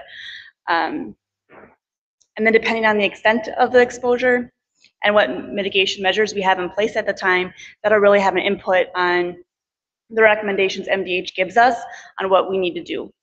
If it's doing nothing, if it's having the one classroom stay home, or if it's the whole school. It really will depend on the situation that we're in. The next slide. Masks, a lot of questions about this, and we have created a document that we can share out. Has a lot of frequently asked questions about this, and we are working on a policy as well. Everyone who can wear a mask should wear a mask. Even if you've had COVID, you should still wear a mask because we don't know if you can get sick again or if you can transfer it to somebody else. We're not going to put any mask on anyone who's under the age of 2. There is a tricky, the state has a thing of saying 2 to 5-year-olds not to wear a mask, but if you are in kindergarten and you are 5, you still need to wear one. Again, we'll work with you with face masks, face shields, brakes, anything like that to get used to wearing masks. We don't want to have masks create a hazard or problem, so not to put anyone on if anyone's having trouble breathing or they're unconscious. And then people with disabilities, if they have medical conditions, behavioral conditions, special health needs, if they're not able to wear a mask, there are face shields available for them. Any questions? All right. Thanks, Megan. Yep. Corey.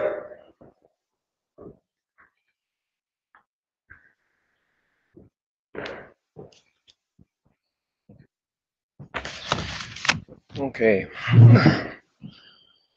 You heard a lot about the temperature kiosks. If you go to the next slide, it'll show you an example of the kiosk that'll be out there. We have 4 of them that are coming with the tall stands, 2 of them with short ones that'll sit on countertops, making it a little bit more adjustable depending on where we're going to put them.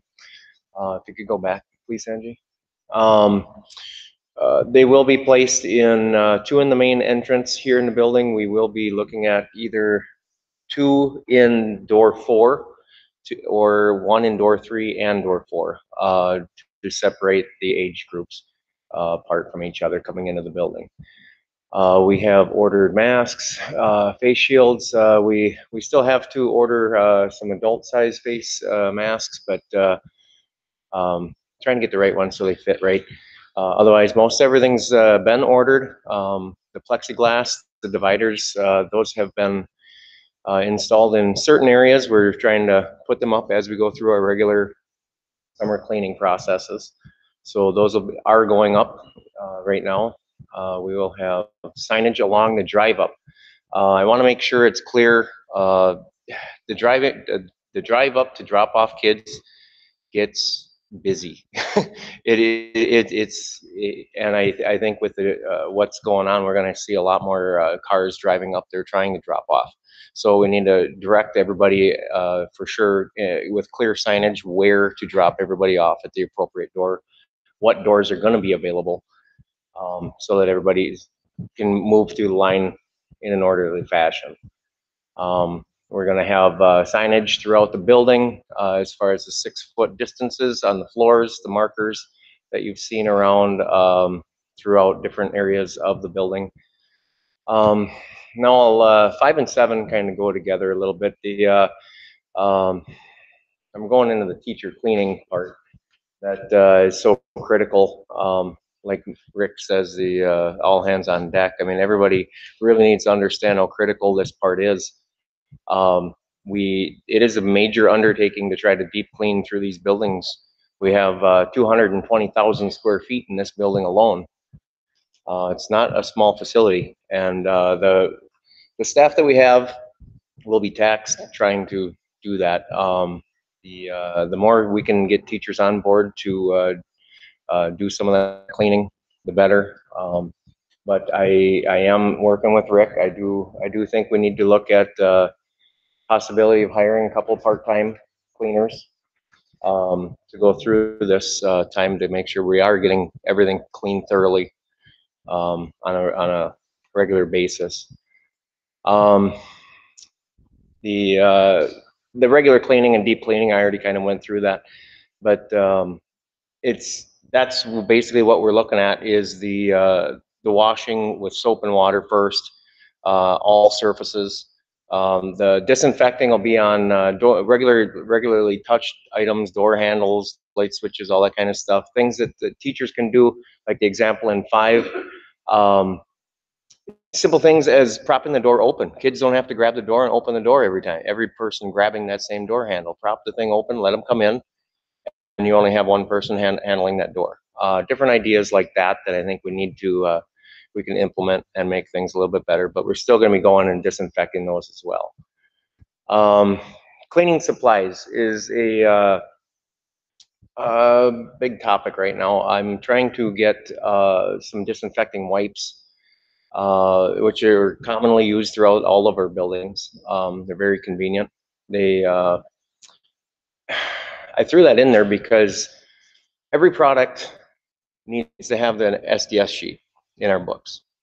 When we ask everybody to supply all of these different wipes, we have to have SDS sheets on every single different one that comes in our facilities. What is it, SDS? SDS sheet is the basically the safety data sheet. It tells you everything about that chemical, how to do first aid for it, everything that's made up from, and how to be safe with it. So it is a major. I mean, if we had 40 different ones come in our building, that's quite an undertaking to try to update all of our books for all of those products. So I'm proposing that we all get on the same page and we supply one type of disinfecting wipe for all of our buildings. To keep everybody on the same page, everybody knows from building to building what we're using, and I think that's a very good thing to get on the same page with. I jumped on 8, the HVAC. We've been going through the air handling units. CDC recommended, maximizing air exchanges in and out of the building to help exchange all of this air throughout. Our air filters in our HVAC units we're ahead of what the CDC recommends. We have a 2-stage filtration, which is above the MERV 13 that CDC recommends. So we are sitting good with the filtration system. just making sure that everything's operating correctly in the air exchanges. So that's kind of a lot of the stuff that we've been looking at here, making sure everything's up to par, operating correctly. The cafeteria, I've been working with them, Janine and Paulette, about switching over through the cafeteria, because we have our guy in there taking care of that as well. You'll hear more from them, but that is we're trying to get people through in a timely fashion. One issue we're running into is every cleaning chemical disinfectant has a dwell time, a kill time.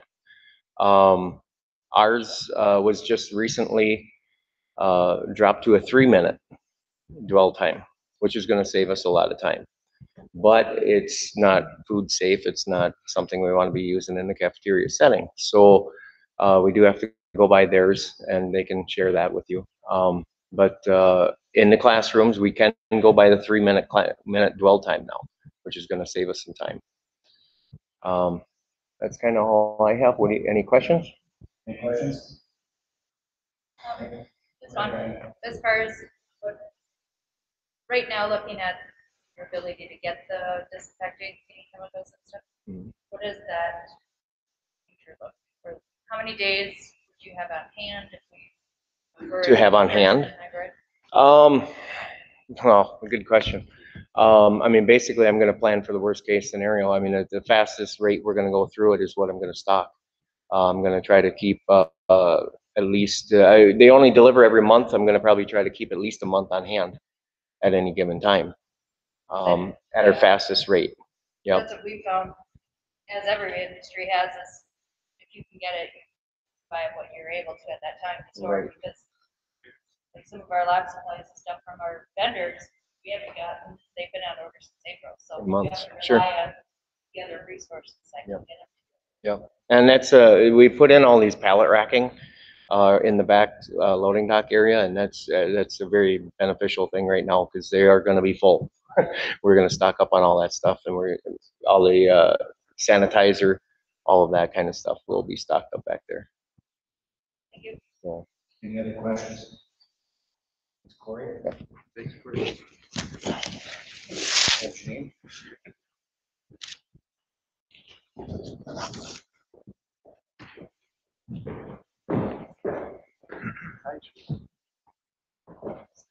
I'll let you get.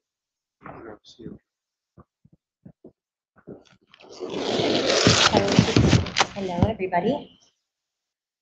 Sorry, when you wear these masks, you get caught on your earrings. Guess the only women in the group know how that feels.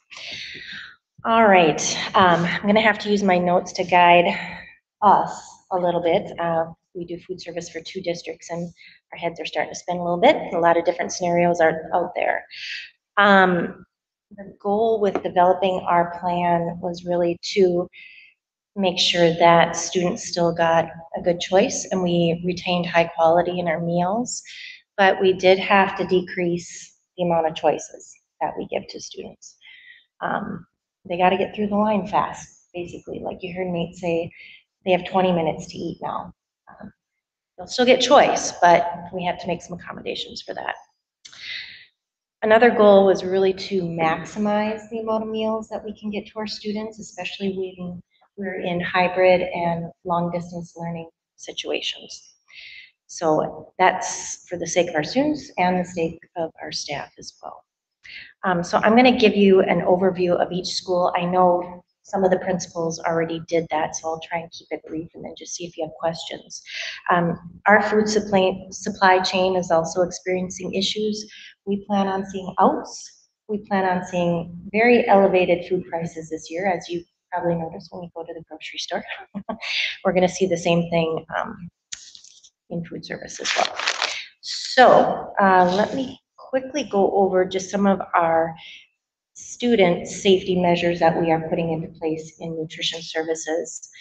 We are introducing barcode scanners this year instead of pin pads.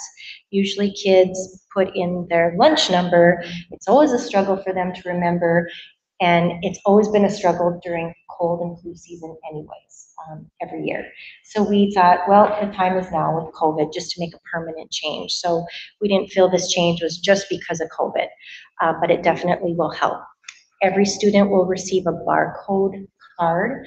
They do have to hang on to it. They'll have a lanyard, and there probably will be a small fee for issuing them a new card if they do lose it.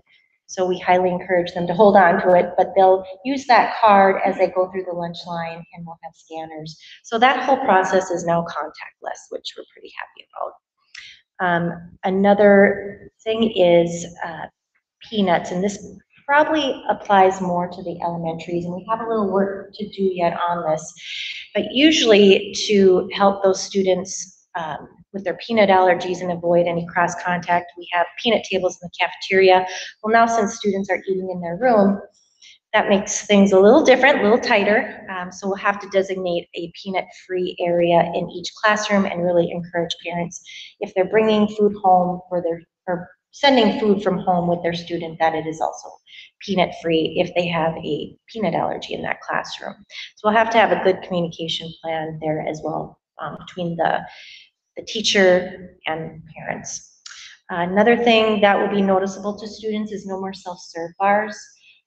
They used to have quite a few choices and were able to serve themselves, but obviously we don't want them touching utensils, etc., and having any cross contact there. As far as our staff safety, we are wearing face masks 100% of the time. We are giving our staff the option of face shields because COVID can also be transmitted through the eyes. We want to make sure our staff is safe. Our staff is coming into contact with every single student, where teachers just have their classes. So we feel the need for that extra safety precaution is even greater. We'll maintain 6-foot distancing in our kitchens as much as possible, and we are moving to compostable trays versus anything that we would send through the dishwasher. And again, that's mostly for our staff's safety, so we avoid just that whole droplet contamination. All right. So I'll quickly go over the scenarios, like I said. The in-person learning model at the elementary school, grades K through 3, we will be doing a breakfast kiosk at the entrance of where the kids come in, so they can quickly grab their breakfast that's already going to be prepackaged for them, take it to their classroom. Oh, there's my slides. Wonderful. Okay. Where they can take it to their classroom and just eat it there. And then for lunch, our staff will deliver meals to each classroom. And then garbages will be in the hallway for the kids to dispose of their food. For the in-person model for 4 through 6, Sarah went over that pretty well. Again, it's a grab-and-go situation. Lunch is going to be served at various locations throughout the building to keep kids' distance. Again, it's not going to be that 6-foot distancing, but we're going to get as close to it as possible. Same with 7 through 12. And then Wynn Academy has it much better because they have a little bit more space in their cafeteria. And I know that we're going to be meeting with Kelly rather, and going through a seating arrangement, but it's much more accomplishable. We also plan on floor signage at some point here too, to keep kids distance as they come through the lunch line. Under hybrid, want me to go ahead and talk about that one? Okay. Of course, we're going to be adhering to the 6-foot distancing. So really K through 6, it's the same as in person, but with greater distancing, adhering to that 6 feet. And of course, as Corey mentioned, for 7 through 12, it's the AB model. So this adds some complexity because kids aren't in school every day. So how are we going to get them meals? We will have a meal pickup available for them on Wednesdays. So Wednesday, our staff is going to be preparing food and then have a meal pickup location yet to be determined. It's going to be at one of our sites. And hopefully from the 3 o'clock to 5 o'clock hour. So making it a little later so it's more convenient for parents to pick up meals. They'll be picking up basically 3 days worth of meals, breakfast and lunch. We will have to have them pre-sign up for it because the big thing that has changed in our world is meals are no longer paid for, which we had in the spring, which made it really nice. But now we have a whole accountability piece where we have to know if the student is free, reduced, or full paid, and they will be charged for their lunch if they sign up for meals. Okay, and then for full distance learning, we're going to all meal delivery via a meal sign up. And we're not sure if that is an everyday delivery or if that is a once a week delivery. We're pretty flexible on that, and we'll have to work with the transportation department when we get there. Any questions on food service? Questions? Nope. All right. Thank you. Thank you. Thank you.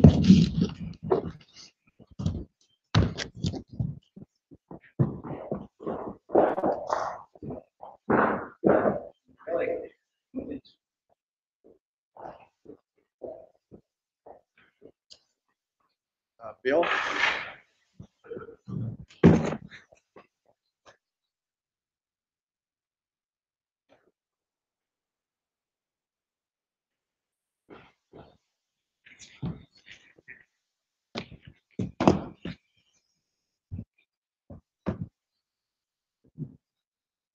All right, several things here. Obviously, activities and community education activities primarily has been really in the spotlight over the last couple of weeks, to be sure. Spoken to a number of you and almost everybody I know in this county that is concerned with activities over the last 30 to 45 days about what was going to happen, what's the league going to decide, what are we going to do with what's going to happen in the fall. So that was finally all decided last week. It did not come easy for the Minnesota State High School League, but you know, a lot of things went on in regards to activities, which I'll just note really quickly here as we go through. First of all the guidance that we followed since the latter stages of June, when activities were allowed to continue according to the league and the policies that they created for summer activities with our coaches, as well as community education activities through the state of Minnesota and the Department of Health. We've been involved in that since that time period, and we're going to continue that as we go along. That's not going to change, and we've talked about all those things already. And so I don't want to go into that, you know, piece by piece, because everybody's already seen a lot of that. But so the preparedness plans, our health screenings, those things will all stay the same as they have all summer.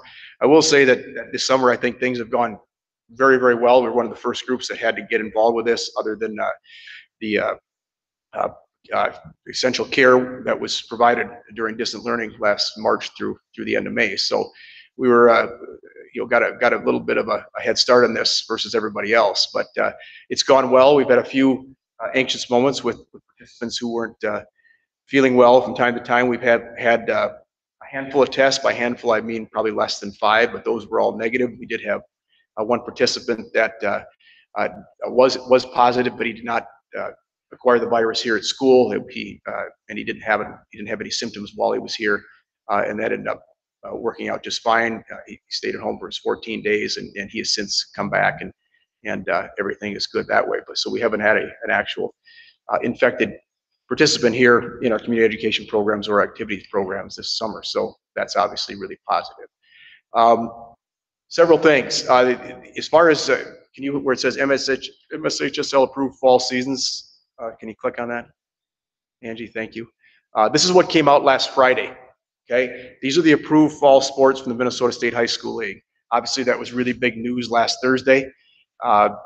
Girls tennis in our school, boys soccer, boys and girls cross country, girls swimming and diving will all take place this fall. The start dates are all next Monday.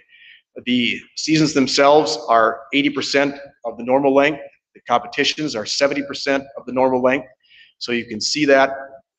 Say, for example, girls tennis is the first, it starts the 17th. The end date for the entire season is October 17th. Total weeks, including the postseason 9, you get a maximum 11 contests. Usually it's 16. So that's how they've cut that down. You can only compete twice a week, and you can only have in swimming and in girls and boys cross country and girls tennis, you can only compete against no more than 2 teams in any one event. So there can be 3 total teams for cross country and girls tennis. The other events, soccer, and you wouldn't have that soccer anyway, but girls swimming, you can go to big meets and things like that. Those aren't allowed. You have to swim against just one school only. So it's a one meet competition. There's no scrimmaging, there are no tournaments, there is no captain's practice this week. We had an issue this morning I had to take care of. One of our coaches didn't get the message on that, but that's been taken care of now. So it's changed dramatically. As far as a lot of people have questions already about the postseason, whether it's in the fall or the winter or the spring, the league is taking everything like a lot of us, kind of day by day, and they're not quite sure yet. They're going to see how everything goes. I'm hoping for some kind of postseason competition, but it may be at the end of the day there's nothing. It might be, or maybe they're talking about maybe a sectional tournament only or a conference tournament, things like that. But if they can do something at the section and state level, I know they're going to do that. So again, I think the league has done a good job putting this together. They've taken a lot of heat. There was a lot of positives last Thursday. There was a lot of negatives. But for the most part, I think they did about as good a job as they possibly could. And as most people know, football and volleyball has been moved to the spring of the year. And as far as the fall sports season, even though this is ending shorter, everything will be done by October 31st. Everything's done in the fall. The plan right now from the league perspective is not to start any of the winter activities until the normal regular time, which would be about the second week for girls basketball, the third week for wrestling and for boys basketball. And then dance would probably start in late October. I haven't heard anything different about that. So I'm assuming that will all be the same. But again, the league is bringing out information to all the schools on a weekly basis, if not a daily basis. So lots of things that they have going on. So that is what's going on here for the fall. The other thing that's worth noting, and if you go back, Angie, to that slide, we are going to have a meeting with all of our head coaches, directors, and advisors on Wednesday to talk about all this, because there's a lot of stuff going on here that needs to be discussed. Because on top of the 4 activities that the league has approved, and I have a pretty good idea why they did this, and it has nothing to do with outstate schools, but there are 11 other sports, volleyball, football included, as well as every one of our spring sports, which are 7, 8 counting trap shooting. Those are 14 possible sports practices that can take place this fall. That's a little problematic for a school our size and for participants that we have that are involved in multiple sports. My own opinion is that, well, it's not really that important, but I think there were a lot of people that were decision makers on the board of directors that were from big schools and cities that only have one sport athletes across the board. We don't have that here. And so we need to discuss that as a group of coaches to make sure we're all on the same page. I think we all pretty much are, but we need to talk about that and see where that discussion goes on Wednesday. And I'm very confident, just like we did in June, to figure out what we had to do to be effective this summer. I think we can clear any issues up and have a positive experience going forward this fall for our participants. But I know we can't have kids involved in 14 activities. Can you go back one more? We're gonna have to move it along, because I'm already. Oh, okay, all right, okay, we're good. We just have that going on. Children, as far as care of children and families, these are all things that are similar to what you've seen already tonight. You can hit school-age childcare. Why don't you just click that? We'll go through that really, really quickly. There's a number of slides here, but we'll go through them really quick. We're going to have critical care workers provisions in place, or not? Yeah, you got to go back. For some reason, you have to go back to 1. I don't know why it went to 7. Okay, in-person learning, just the same as everything else. Childcare during school hours for critical care workers would not be offered if all our students are attending school. Go on, hybrid learning model, same thing as we had last spring, as well with distance learning. It'd be the same for hybrid learning. Everybody 3 through 12 required by MDE, we'd have to provide the childcare for essential workers. So no issues there. Same thing, go ahead. Distance learning will be exactly the same. There are some, as Sarah mentioned earlier, we're going to try to expand our after-school enrichment program this year. We're going to have a before-school program as well as an after-school program in both schools, in the middle school here, at the elementary school, obviously downtown. So that should work well. We believe we have enough interest in getting that started. Continue on. There'll be a cost involved. It was $5 per day for the before-school enrichment program, $8 a day for the after-school enrichment program. We factored in what the employees would cost and how many we would need and how many would need to break even. And we think we're at a place where that would work. So we're going to see again how that all works out as we move through the beginning part of the school year. Go ahead. There are some challenges, will there be enough staffing? We believe there will be. Space, that's to be determined. That's not an issue at the middle school. We're working that out, as well as at the elementary school, working with Scott and Sarah there. Cleaning and sanitation following the early morning program, that would be a concern, but I think we'll be able to stay on top of that with Corey and our staff here at school. The after-school enrichment program, again, that's the same type of thing. The after-school program will be $8 a day as opposed to 5 in the morning, because there's a lot more kids in that program. That's a lot bigger program. It runs a longer time period. So I think, is that it? Pretty much.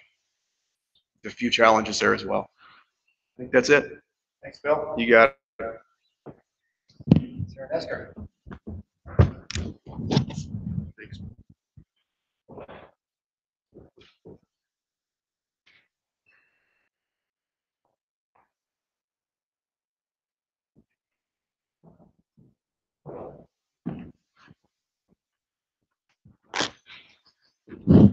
Angie, do you want to advance? Thank you. Can you click on the survey first? Good evening. So I'm going to start by going over survey results for our early childhood Little Acres preschool program. We implemented a survey for our preschool families as well, but altered it just a little bit based on kind of the information and data that we wanted to get from that. The number one question that I was looking to gain from the phone surveys was what our enrollment was going to look like for fall. So preschool registration begins in February, and so the vast majority of families that are currently enrolled had enrolled before COVID had become a part of our reality. So I was pleased to see, I wanted to point out too that we use the same survey for both our 3-year-old families and 4 or 5-year-old families. So the data represents all families, all students in our Little Acres preschool program. So the vast majority of students or families are still planning to send their child in person in the fall. What I have seen over the last couple of months, those that are having second thoughts, have concerns, have deciding to remove their child from the program are primarily coming out of our 3-year-old class. Those families that are having some concerns are feeling that, well, I can pull my child this year, they'll still have a year of preschool the following year. So we're seeing our numbers in the 3-year-old class decrease a little bit over the last month or so. In the 4s and 5s, it's stayed about consistent over the summer months. Similar to the K-12 survey, we asked families to kind of tell us how they are feeling about sending their child to an in-person setting. And as you can see from the percentages, that the majority of families are feeling more so in that comfortable range. Before I touch on transportation, there were a couple other questions I didn't include the survey results, but we asked a few questions just about scheduling pieces, just some of those moving parts that we're having to look at to plan for the various scenarios in our school year. But transportation was a big piece that I wanted to touch on. Anticipating that the transportation needs, which namely is Rainbow Rider, families have the option, or their options for transportation in preschool are either in-person drop-off and pick-up or Rainbow Rider. In years past, we've had a good number of families that have utilized Rainbow Rider, so in kind of anticipating the same, that was a piece that I wanted to find out about from families. And as you can see, about a third of all of our students enrolled in preschool do utilize Rainbow Rider to some capacity, whether it's both ways every single day or just one route over the course of a week. So we do have a third of our population that is using Rainbow Rider. And the reason for getting into this piece was because we know that Rainbow Rider, being a public transportation service, does have to abide by social distancing and reduce their capacities. And so, trying to accommodate all of our families' needs and making sure that they're able to still have a way of sending their child to school, I wanted to, get some data in terms of what their plans were for transportation, but then also on the next slide, find out if they have a plan, if they have a plan B, if they have another option that would enable them to adjust a lunch break or to ride share with other families from the same daycare. So as you can see, about half of those that are needing Rainbow Rider do have another option that they could utilize, but there are a small percentage that would not. So I'm currently working with Rainbow Rider to see what sort of scenarios we can explore. We've talked about kind of having drop off and pick up in waves so that they could do multiple routes within each school day to accommodate the transportation needs that exist.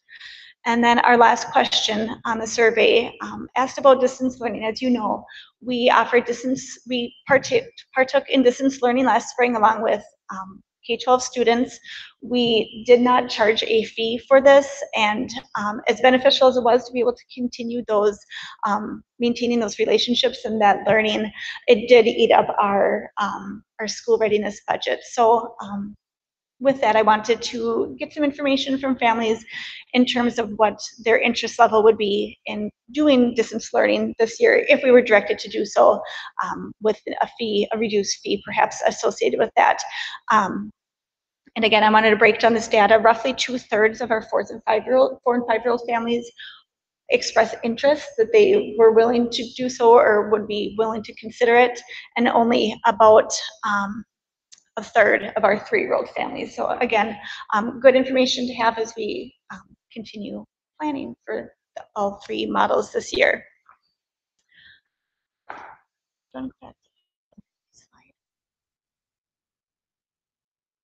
So next, I'll kind of touch on what our programming plans will look like for both preschool and ECFE. And again, we're planning for all 3 scenarios. I'll start with preschool. Both are, as of now, along with K3, we are planning to start our year in person. We're fortunate that both our in-person and hybrid models are going to look quite similar. In both of those models, students are coming to school in person on their regularly scheduled days. We are going to be making some small adjustments to scheduling this year, and that was due to the knowledge of anticipating what would happen if we go into a hybrid model. We would be reducing the number of classrooms available to us. We'd be going from 4 classrooms to 3. So in anticipating that, we needed to make sure that we had time for cleaning to take place in those shared spaces, to make sure that we could kind of find a way to eliminate groups of families, groups of students entering and exiting the building at the same time. So we'll be looking at our morning class ending a half an hour earlier and our afternoon classes beginning a half hour later. So that'll create, rather than them starting and ending at the same time, that'll create an hour for those exit and entry points, not clogging those up, also to do some thorough cleaning in those shared spaces. I mentioned that both hybrid and in-person would look similar at a preschool level. With our existing class sizes, we are at 50% capacity as it is. So if we do have to go into a hybrid model, it would not have a significant impact on our littlest learners. They would still be with their entire class, their familiar faces, same staff. The most noticeable change would be just a different room. Scott has talked a little bit about exit and entry points. We'll be utilizing the southwest doors, and we believe with the starting and ending points that we have established that it will help in the flow of students entering and exiting the building at the start and end of each day. Students, again, will be entering in that screening protocol when they enter the building, and in the classroom, lots of frequent hand washing, lots of sanitizing and health practices being added to our curriculum. One change that is different for us from K-12 is our mask policy. MDE guidance states that students 5 and under do not need to wear a mask when in a preschool program. So our students will not be required to wear masks when they are at school with us. We will be encouraging students and families to have them on when they are leaving, coming and going out of our building, when they are traveling as a class, through the hallways. In conversations with Megan and others, we're feeling fairly confident that the exposure to others will be minimal, just in the precautions that K3 are making with having lunch in their breakfast and lunch in their classrooms and just minimizing that time that others are spending in the hallways. Classroom spacing, under both the in-person and hybrid models, we will be implementing as much space between students as possible, but also recognizing that our program is social in nature and they need that interaction and ability to learn those skills, but we will provide as much space as we can during that pertinent learning time. In a distance learning model, we are still in conversations to decide what that would look like. We've discussed offering it at a reduced fee so that we can continue that learning, continue building those relationships as the year progresses. The challenge with a fee-based program comes in not knowing when distance learning may happen or for how long. So we're continuing those conversations to decide what will be best for our program and for our students and for our staff as well. The last piece of early childhood I wanted to touch, I'm gonna go back, ECFE I meant to touch on. We're also planning for regular in-person delivery for our classes that will begin this fall. Same thing, in-person and hybrid would look quite similar. If we had to transition to an distance learning model, we would offer some sort of an online resource support type of system that I did last spring as well at a reduced rate. It was very flexible for families to have resources that they could utilize, opportunities to do Zoom calls with early childhood staff, activities and things that they could do at home with their children. And then last is early childhood screenings. With the guidance that we received from the state a week and a half ago, we also were given the clearance to proceed with early childhood screenings. It's based on the local authority. As long as we are in-person or hybrid models, we can have in-person screenings. If at any point we're in a distance learning model, we would have to cancel any in-person early childhood screenings that were scheduled during that time. So we're currently planning, creating our protocols and procedures that would be in place to ensure that everyone is safe and healthy, scheduling dates. We have about 5 months worth of screenings to make up since we have not been able to do them since March. So we're working on getting dates scheduled so that we can communicate those out to families and get screenings made up, and as quickly a time frame as possible. We'll be kind of prioritizing getting incoming kindergartners and incoming 4 and 5-year-old preschool students screened first if possible, and then catching up with all of our other 3 and 4-year-olds that have not accomplished that yet. Any questions? Questions? Thank you, Sarah. Thank you. Thanks, Sarah. All right, Mike and Connie.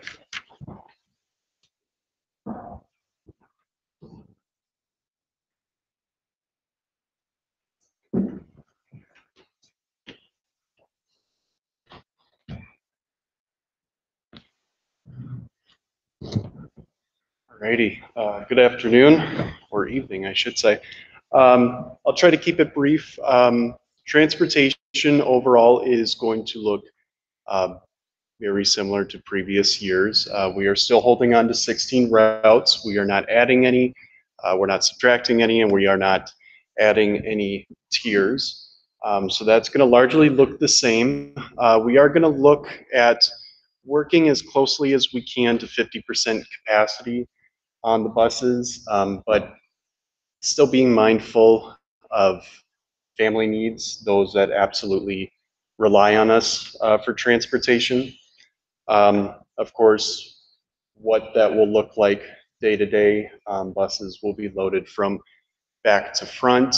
This will help kind of cut out some cross contamination. So first kid on the bus is going to be always in the back. Last kid's always going to be in the front when it comes to unloading.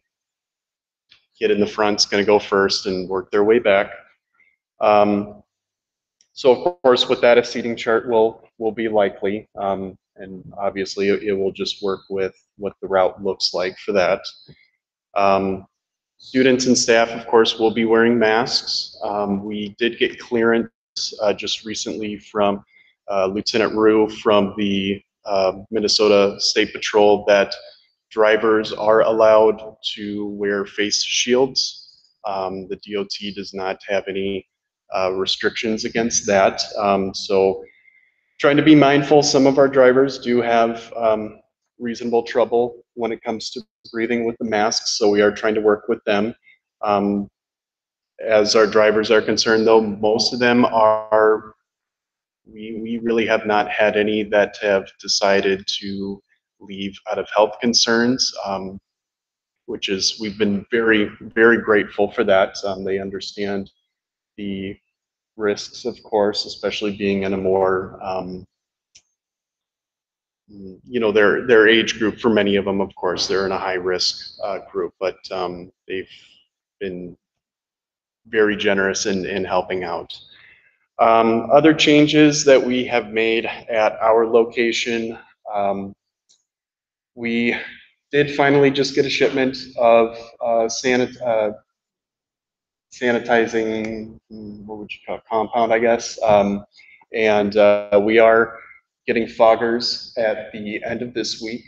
So it will be tasked on the driver to sanitize after every route.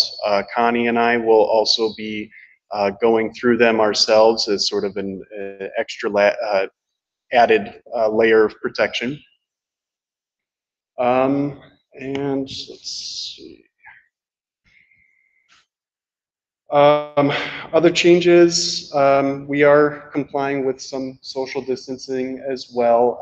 The break room now looks a lot different. The beloved coffee pot is gone, which I know to a lot of them that's a sad sight to see, but it's a necessary change. So the break room, we've cut out the chairs, coffee pots. We are trying to encourage drivers to avoid gathering, at least on our site. And otherwise, in the future, we hope to see some more work with getting better information from families on transportation needs, looking at something like a sort of an opt-in policy, such as you would with meal plans and just enrolling in school in general. We have plenty of locations that do this, and it does help with cutting down waste. You're not sending a bus an extra 16 miles out for one kid that turns out they don't really ride very frequently. So that's part of what we are looking forward to in the future. When is that survey? The survey, well, really right now it's between Connie and myself. It's really a two-man operation to try to get the attention of all of the families, which is, that's where some of the complications come in. You know, we don't have a workforce of, you know, 50 plus folks that can help with making those calls, getting in contact, and so forth. So really what a lot of our locations have is not to put the burden on the schools, but that is something that the schools tend to get information on. So we do have the workforce, and we're going to need to reach out to almost all our families again. Sarah had some information that came in when we did the survey the first time that we think we can go to, and then reach out and find out who's gonna ride, who can help give rides, so we can try to create as much as possible, meet the 50% capacity that's required. Connie and Wyatt are not gonna be able to do that, and we need the information right away so that we can plan accordingly and we can advise families. Yeah, you can get a ride, but you know your neighbors are also giving kids a ride, so maybe jump in with them. Any questions from the board? Thank you, Wyatt. Thank you, Wyatt. So we're almost done with our presentations, but I wanted to share that there are a couple things in the governor's directive, their executive order, that he announced, and that is that we may be able to, each time we switch from one setting to another, he's identified, or they identify in the order that we can take some time to allow the staff to switch and do the things that they need to get ready. Now, they allow 5 days. That would be like what happened to you last March. We're not thinking, the administrative team has talked to some of their staff, we're not thinking we're going to be around that at all, but we might need a day. When we get that day, they're allowing us to charge that day off to student attendance. So we're not penalized at all, or we're not in a position where that counts against us in any way. The other thing, the reason I have this slide in there is to make sure that you know that if we give technology out to the students, which we have, we're actually looking at doing that in the kindergarten and first grades, that we have to allow them to be able to use the technology for the remainder of the year. Also, I think that Sarah mentioned this in her presentation, but that anybody that says they want to do distance learning has that option. So it's a distance learning option, and they could be in that the entire school year. So as long as they're on our rolls, as long as they're enrolled in our district, then we get the funding and we'll provide, I think, a pretty good quality option to them. It's not like being in attendance, but it still provides an option to keep them in the district. And I think that you heard earlier today, that's about 8 or 9% of our population. We want you to know that whenever we get ready to communicate, we're going to do so pretty much across the board. So we'll use the website, school messenger option that we've been using, social media, and as early as tomorrow, we anticipate, because we promised the community we would try to do this, as early as tomorrow, we anticipate sending a message out that our base plan, if you are okay with this tonight, is going to be in-person learning for kindergarten through 6th grade and hybrid learning, according to the information that we'll be posting on our website tomorrow, 7 through 12. And then we'll be convening that CITC committee within the next week, and we'll start making decisions about this as we go forward. We start school September 1, and if you work two weeks back from that, we have to make a drop dead decision by September or by August 18th. But we feel like people want to know, what are you intending right now? And so we'll be sending that message out tomorrow. Mark and Lisa are here, and if you could make a few comments on where you're at with technology and equipment, appreciate it.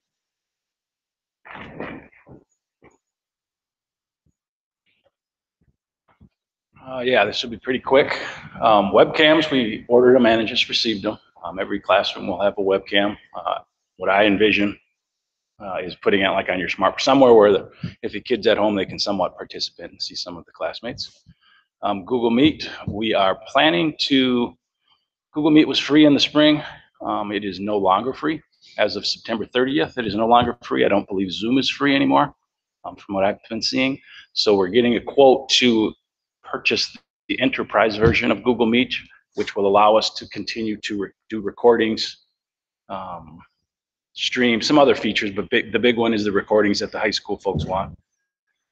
Document cameras, all the equipment is hard to get in, as well as the other industries. We have ordered document cameras. The elementary school, 3/4 plus already have them, but we're ordering for all the other staff, and the order has been purchased. We've been told it should arrive the first week in September to them and then ship to us. So we're not going to have them on day one, but we'll soon have them after that. That'll allow them to show different pieces of paper or booklets that they're looking at that they didn't have in the spring. Student devices, we are set with student devices. Right now, the plan is if we have to send in devices for kindergarten and first graders, the 3rd grade students would probably get Chromebooks. We have more of those than iPads. This is the plan if we don't have to purchase anything, or so we don't have to purchase anything. And then the 3rd grade iPads would go down to the first and kindergartners to support the rest of the students. They already have some in those grades, but that would allow us to have every student to have a device to be able to take home. The last point is the media center transition. They are making 5 classrooms, I believe, at this point out of the media center, condensing the books into a smaller area, and then the 5 different classrooms will have a TV so they can present something. It's not going to be a smart board, but something visual so that the kids can see what the teacher is wanting to look at a certain time of. Attention wall is what they're calling them now. Yeah, that is about all I had. You have a rough estimate, dollar value? We're actually going to get to that in a couple of minutes, but if you've got a thing just for technology, go ahead. Yeah, I'll just go down the list here. Webcams, I think they were $16 a piece. We bought 90. Google Meet, we don't know, but from talking with other districts, I believe that's going to be a few $1,000, $5,000, $6,000. Document cameras, there were none available. The one vendor that came back that said they're getting them September. Epson model, $173, I think it was, for 75 of them. Student devices. Well, the media center, the 5 TVs, we're looking to get, like Walmart, get a $600 TV on a stand. So around $700 for those 5. And that is, at this point, what we're planning to purchase for COVID-related things.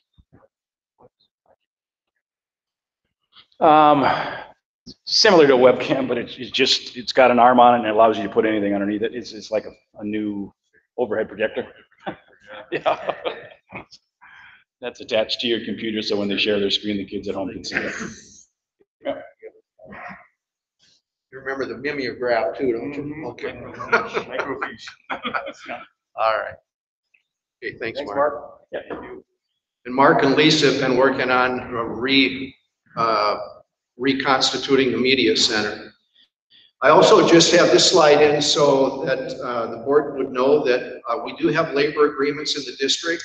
Districts have to provide accommodations to staff who may have either themselves or members of their home be in an at-risk situation. So we do have a few folks that we're working with on that. We think for the most part with the teaching staff that we're going to be really in good shape. Got a couple of the people that have identified that as a concern. We're going to be able to ask them to be online or distance learning providers. That's going to work out pretty nicely. At WIN, there are some concerns that we have that we're just becoming aware of, so we'll have to see how that goes. But the executive order says we have to figure something out. So we're very aware of that, and we want you to be. Also, I know that one of the things the state did that was great last spring was they allowed us to repurpose special education staff, especially paraprofessionals. So since we didn't have those kids in attendance, there are other things that we could do with some of those staff members that were productive and added value to the district. At the state level, we were able to do that with the state revenues, but we don't get nearly these special education state revenue as compared to what we get with the federal government. And you know that the federal bill is tied up in in Congress. They're discussing $3 trillion or $1 trillion. And once they get that done, we're hoping that they give us relief along those lines so we can do what makes sense locally.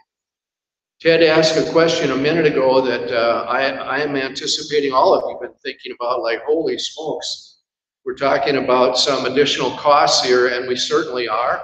This is kind of a collection of information that's been talked about, the temperature kiosk, but we have to be able, they're going to be kind of spendy, but we have to be able to move people through rapidly.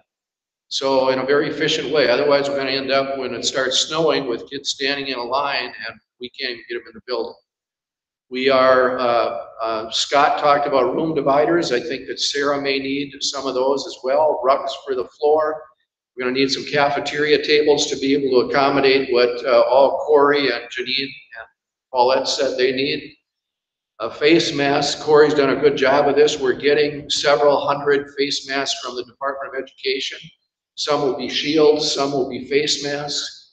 But Corey, we don't want to be short of those things, and we anticipate we're going to need them for most of the year. So there's going to be an ample supply of those that's been ordered and that we're already receiving. Mark talked about document cameras, webcams, and TVs. And the TV screens we might need to provide for the middle school teaching staff and perhaps the high school staff.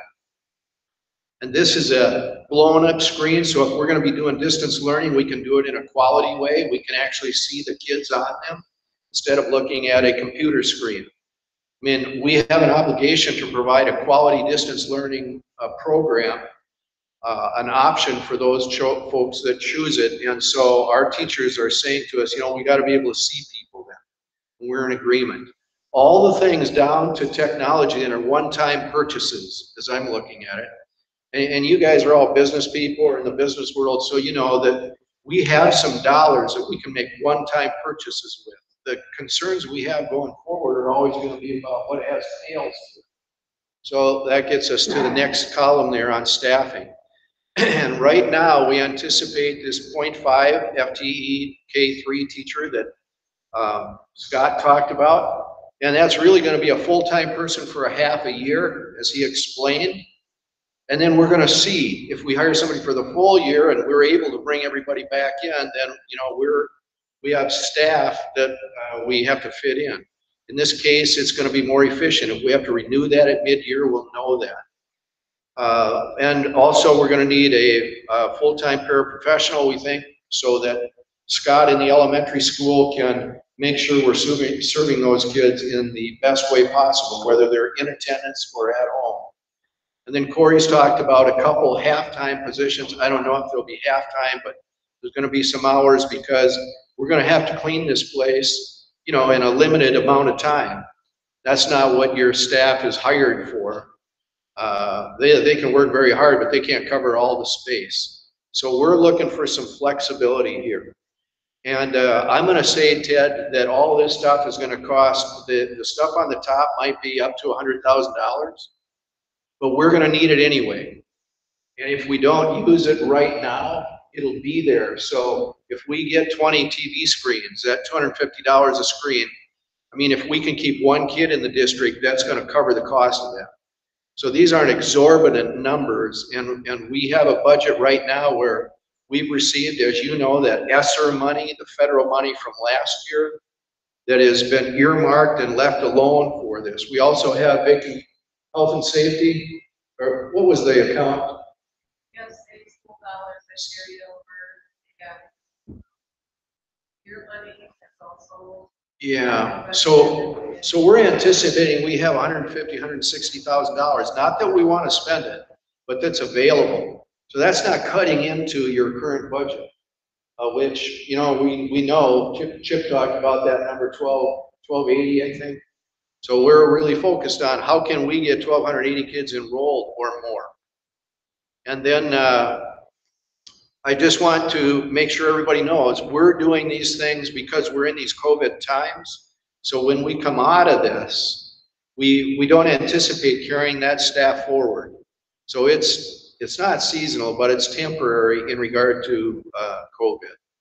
I think one thing that we could be facing over time is, I think our unions might say, you know, on all staff on deck is one thing, but can we identify these are the things you're asking us to do during these times?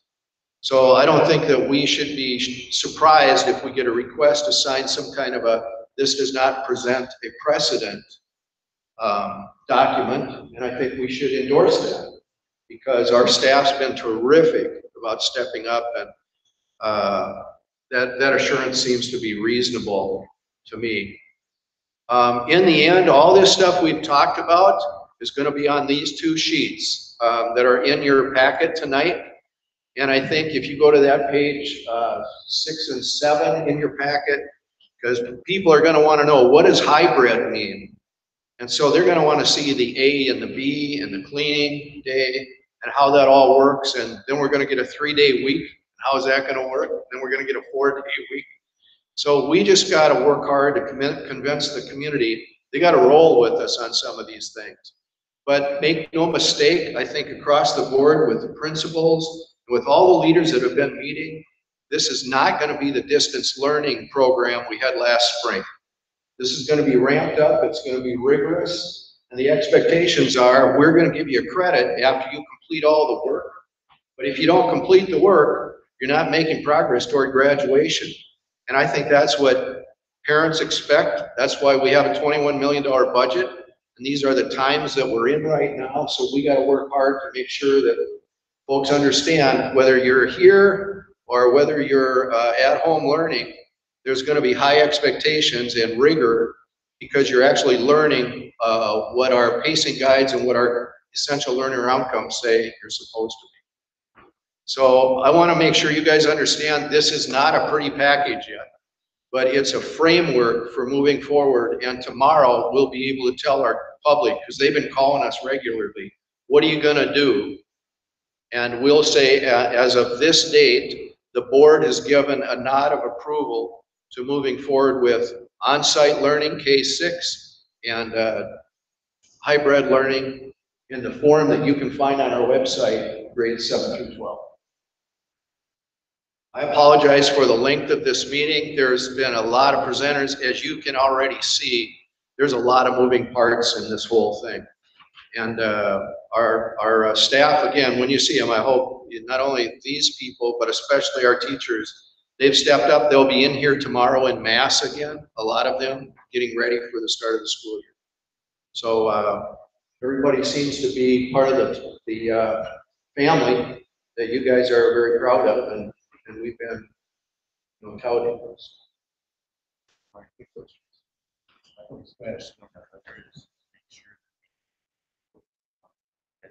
Reassessed on a weekly basis. Send that out to them. Yeah. This is what we're gonna roll out as is today. It's gonna be reassessed at whatever interval. Just because people I don't want parents to feel like that's gonna be locked in. Yeah. Till Christmas or till the whole year. That's a great suggestion. So we'll make that a heavy point that here's how we're starting, but this could be adjusted each week. Yeah. And so reassessing every week. Yeah, we need to prepare. Yep. Okay. Yeah, I wanted to echo that, but I want to thank everybody from the top to the bottom. You know, there's been a ton of work that's gone in the last couple weeks. We probably only know a pinch of it because we heard a little bit tonight, but I want to thank, starting with you, everybody how they've dug in, and it really makes me proud on how everybody is digging in and moving forward. That means a lot. Flexibility and adaptability outside of what a contract explicitly states. We're seeing that across the board, all the staff. They all need to be commended. Everybody's stepping up to meet the challenge and overcome this. Yes, good work for everybody. Right. Any comments? Thank you. So I'll be convening, Chad, if you're okay, I'll be convening that team that you saw being proposed tonight, plus I think it was Mr. Livingston, was it Livingston? With the hospital. There were two people that were suggested. One was the police chief. Emergency management, county emergency manager. Okay. Kim Riley. Okay. Okay. So we'll add those two to the list then, and we'll try to get a meeting convened for next week. I don't think that meeting will be more than 2 hours long. Anything further on that kind? Now we're going to pick up the agreement on policies. Case cover, just that was the MSBA draft. Just came up with emails. Announcements. You know, I had it's a district leadership team meeting all next Monday.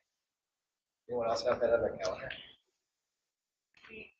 I think we did, but we moved it to the August session. Okay. Right? That was my understanding, that we needed to convene those folks to start to get a read on the This public. was the second meeting. Okay, very good. So we've got the regular meeting next Monday. Any other items? If not, looking for a motion to adjourn at 7:51. First, is there a second? Second. Hodgel, anything further? Hearing nothing. All in favor, say aye. Aye. Motion carries. Thanks everybody for the work. Thank you, guys. Good job, Rick.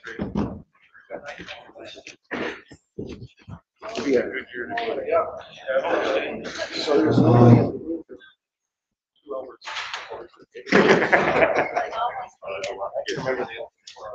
It's fine. It's fine.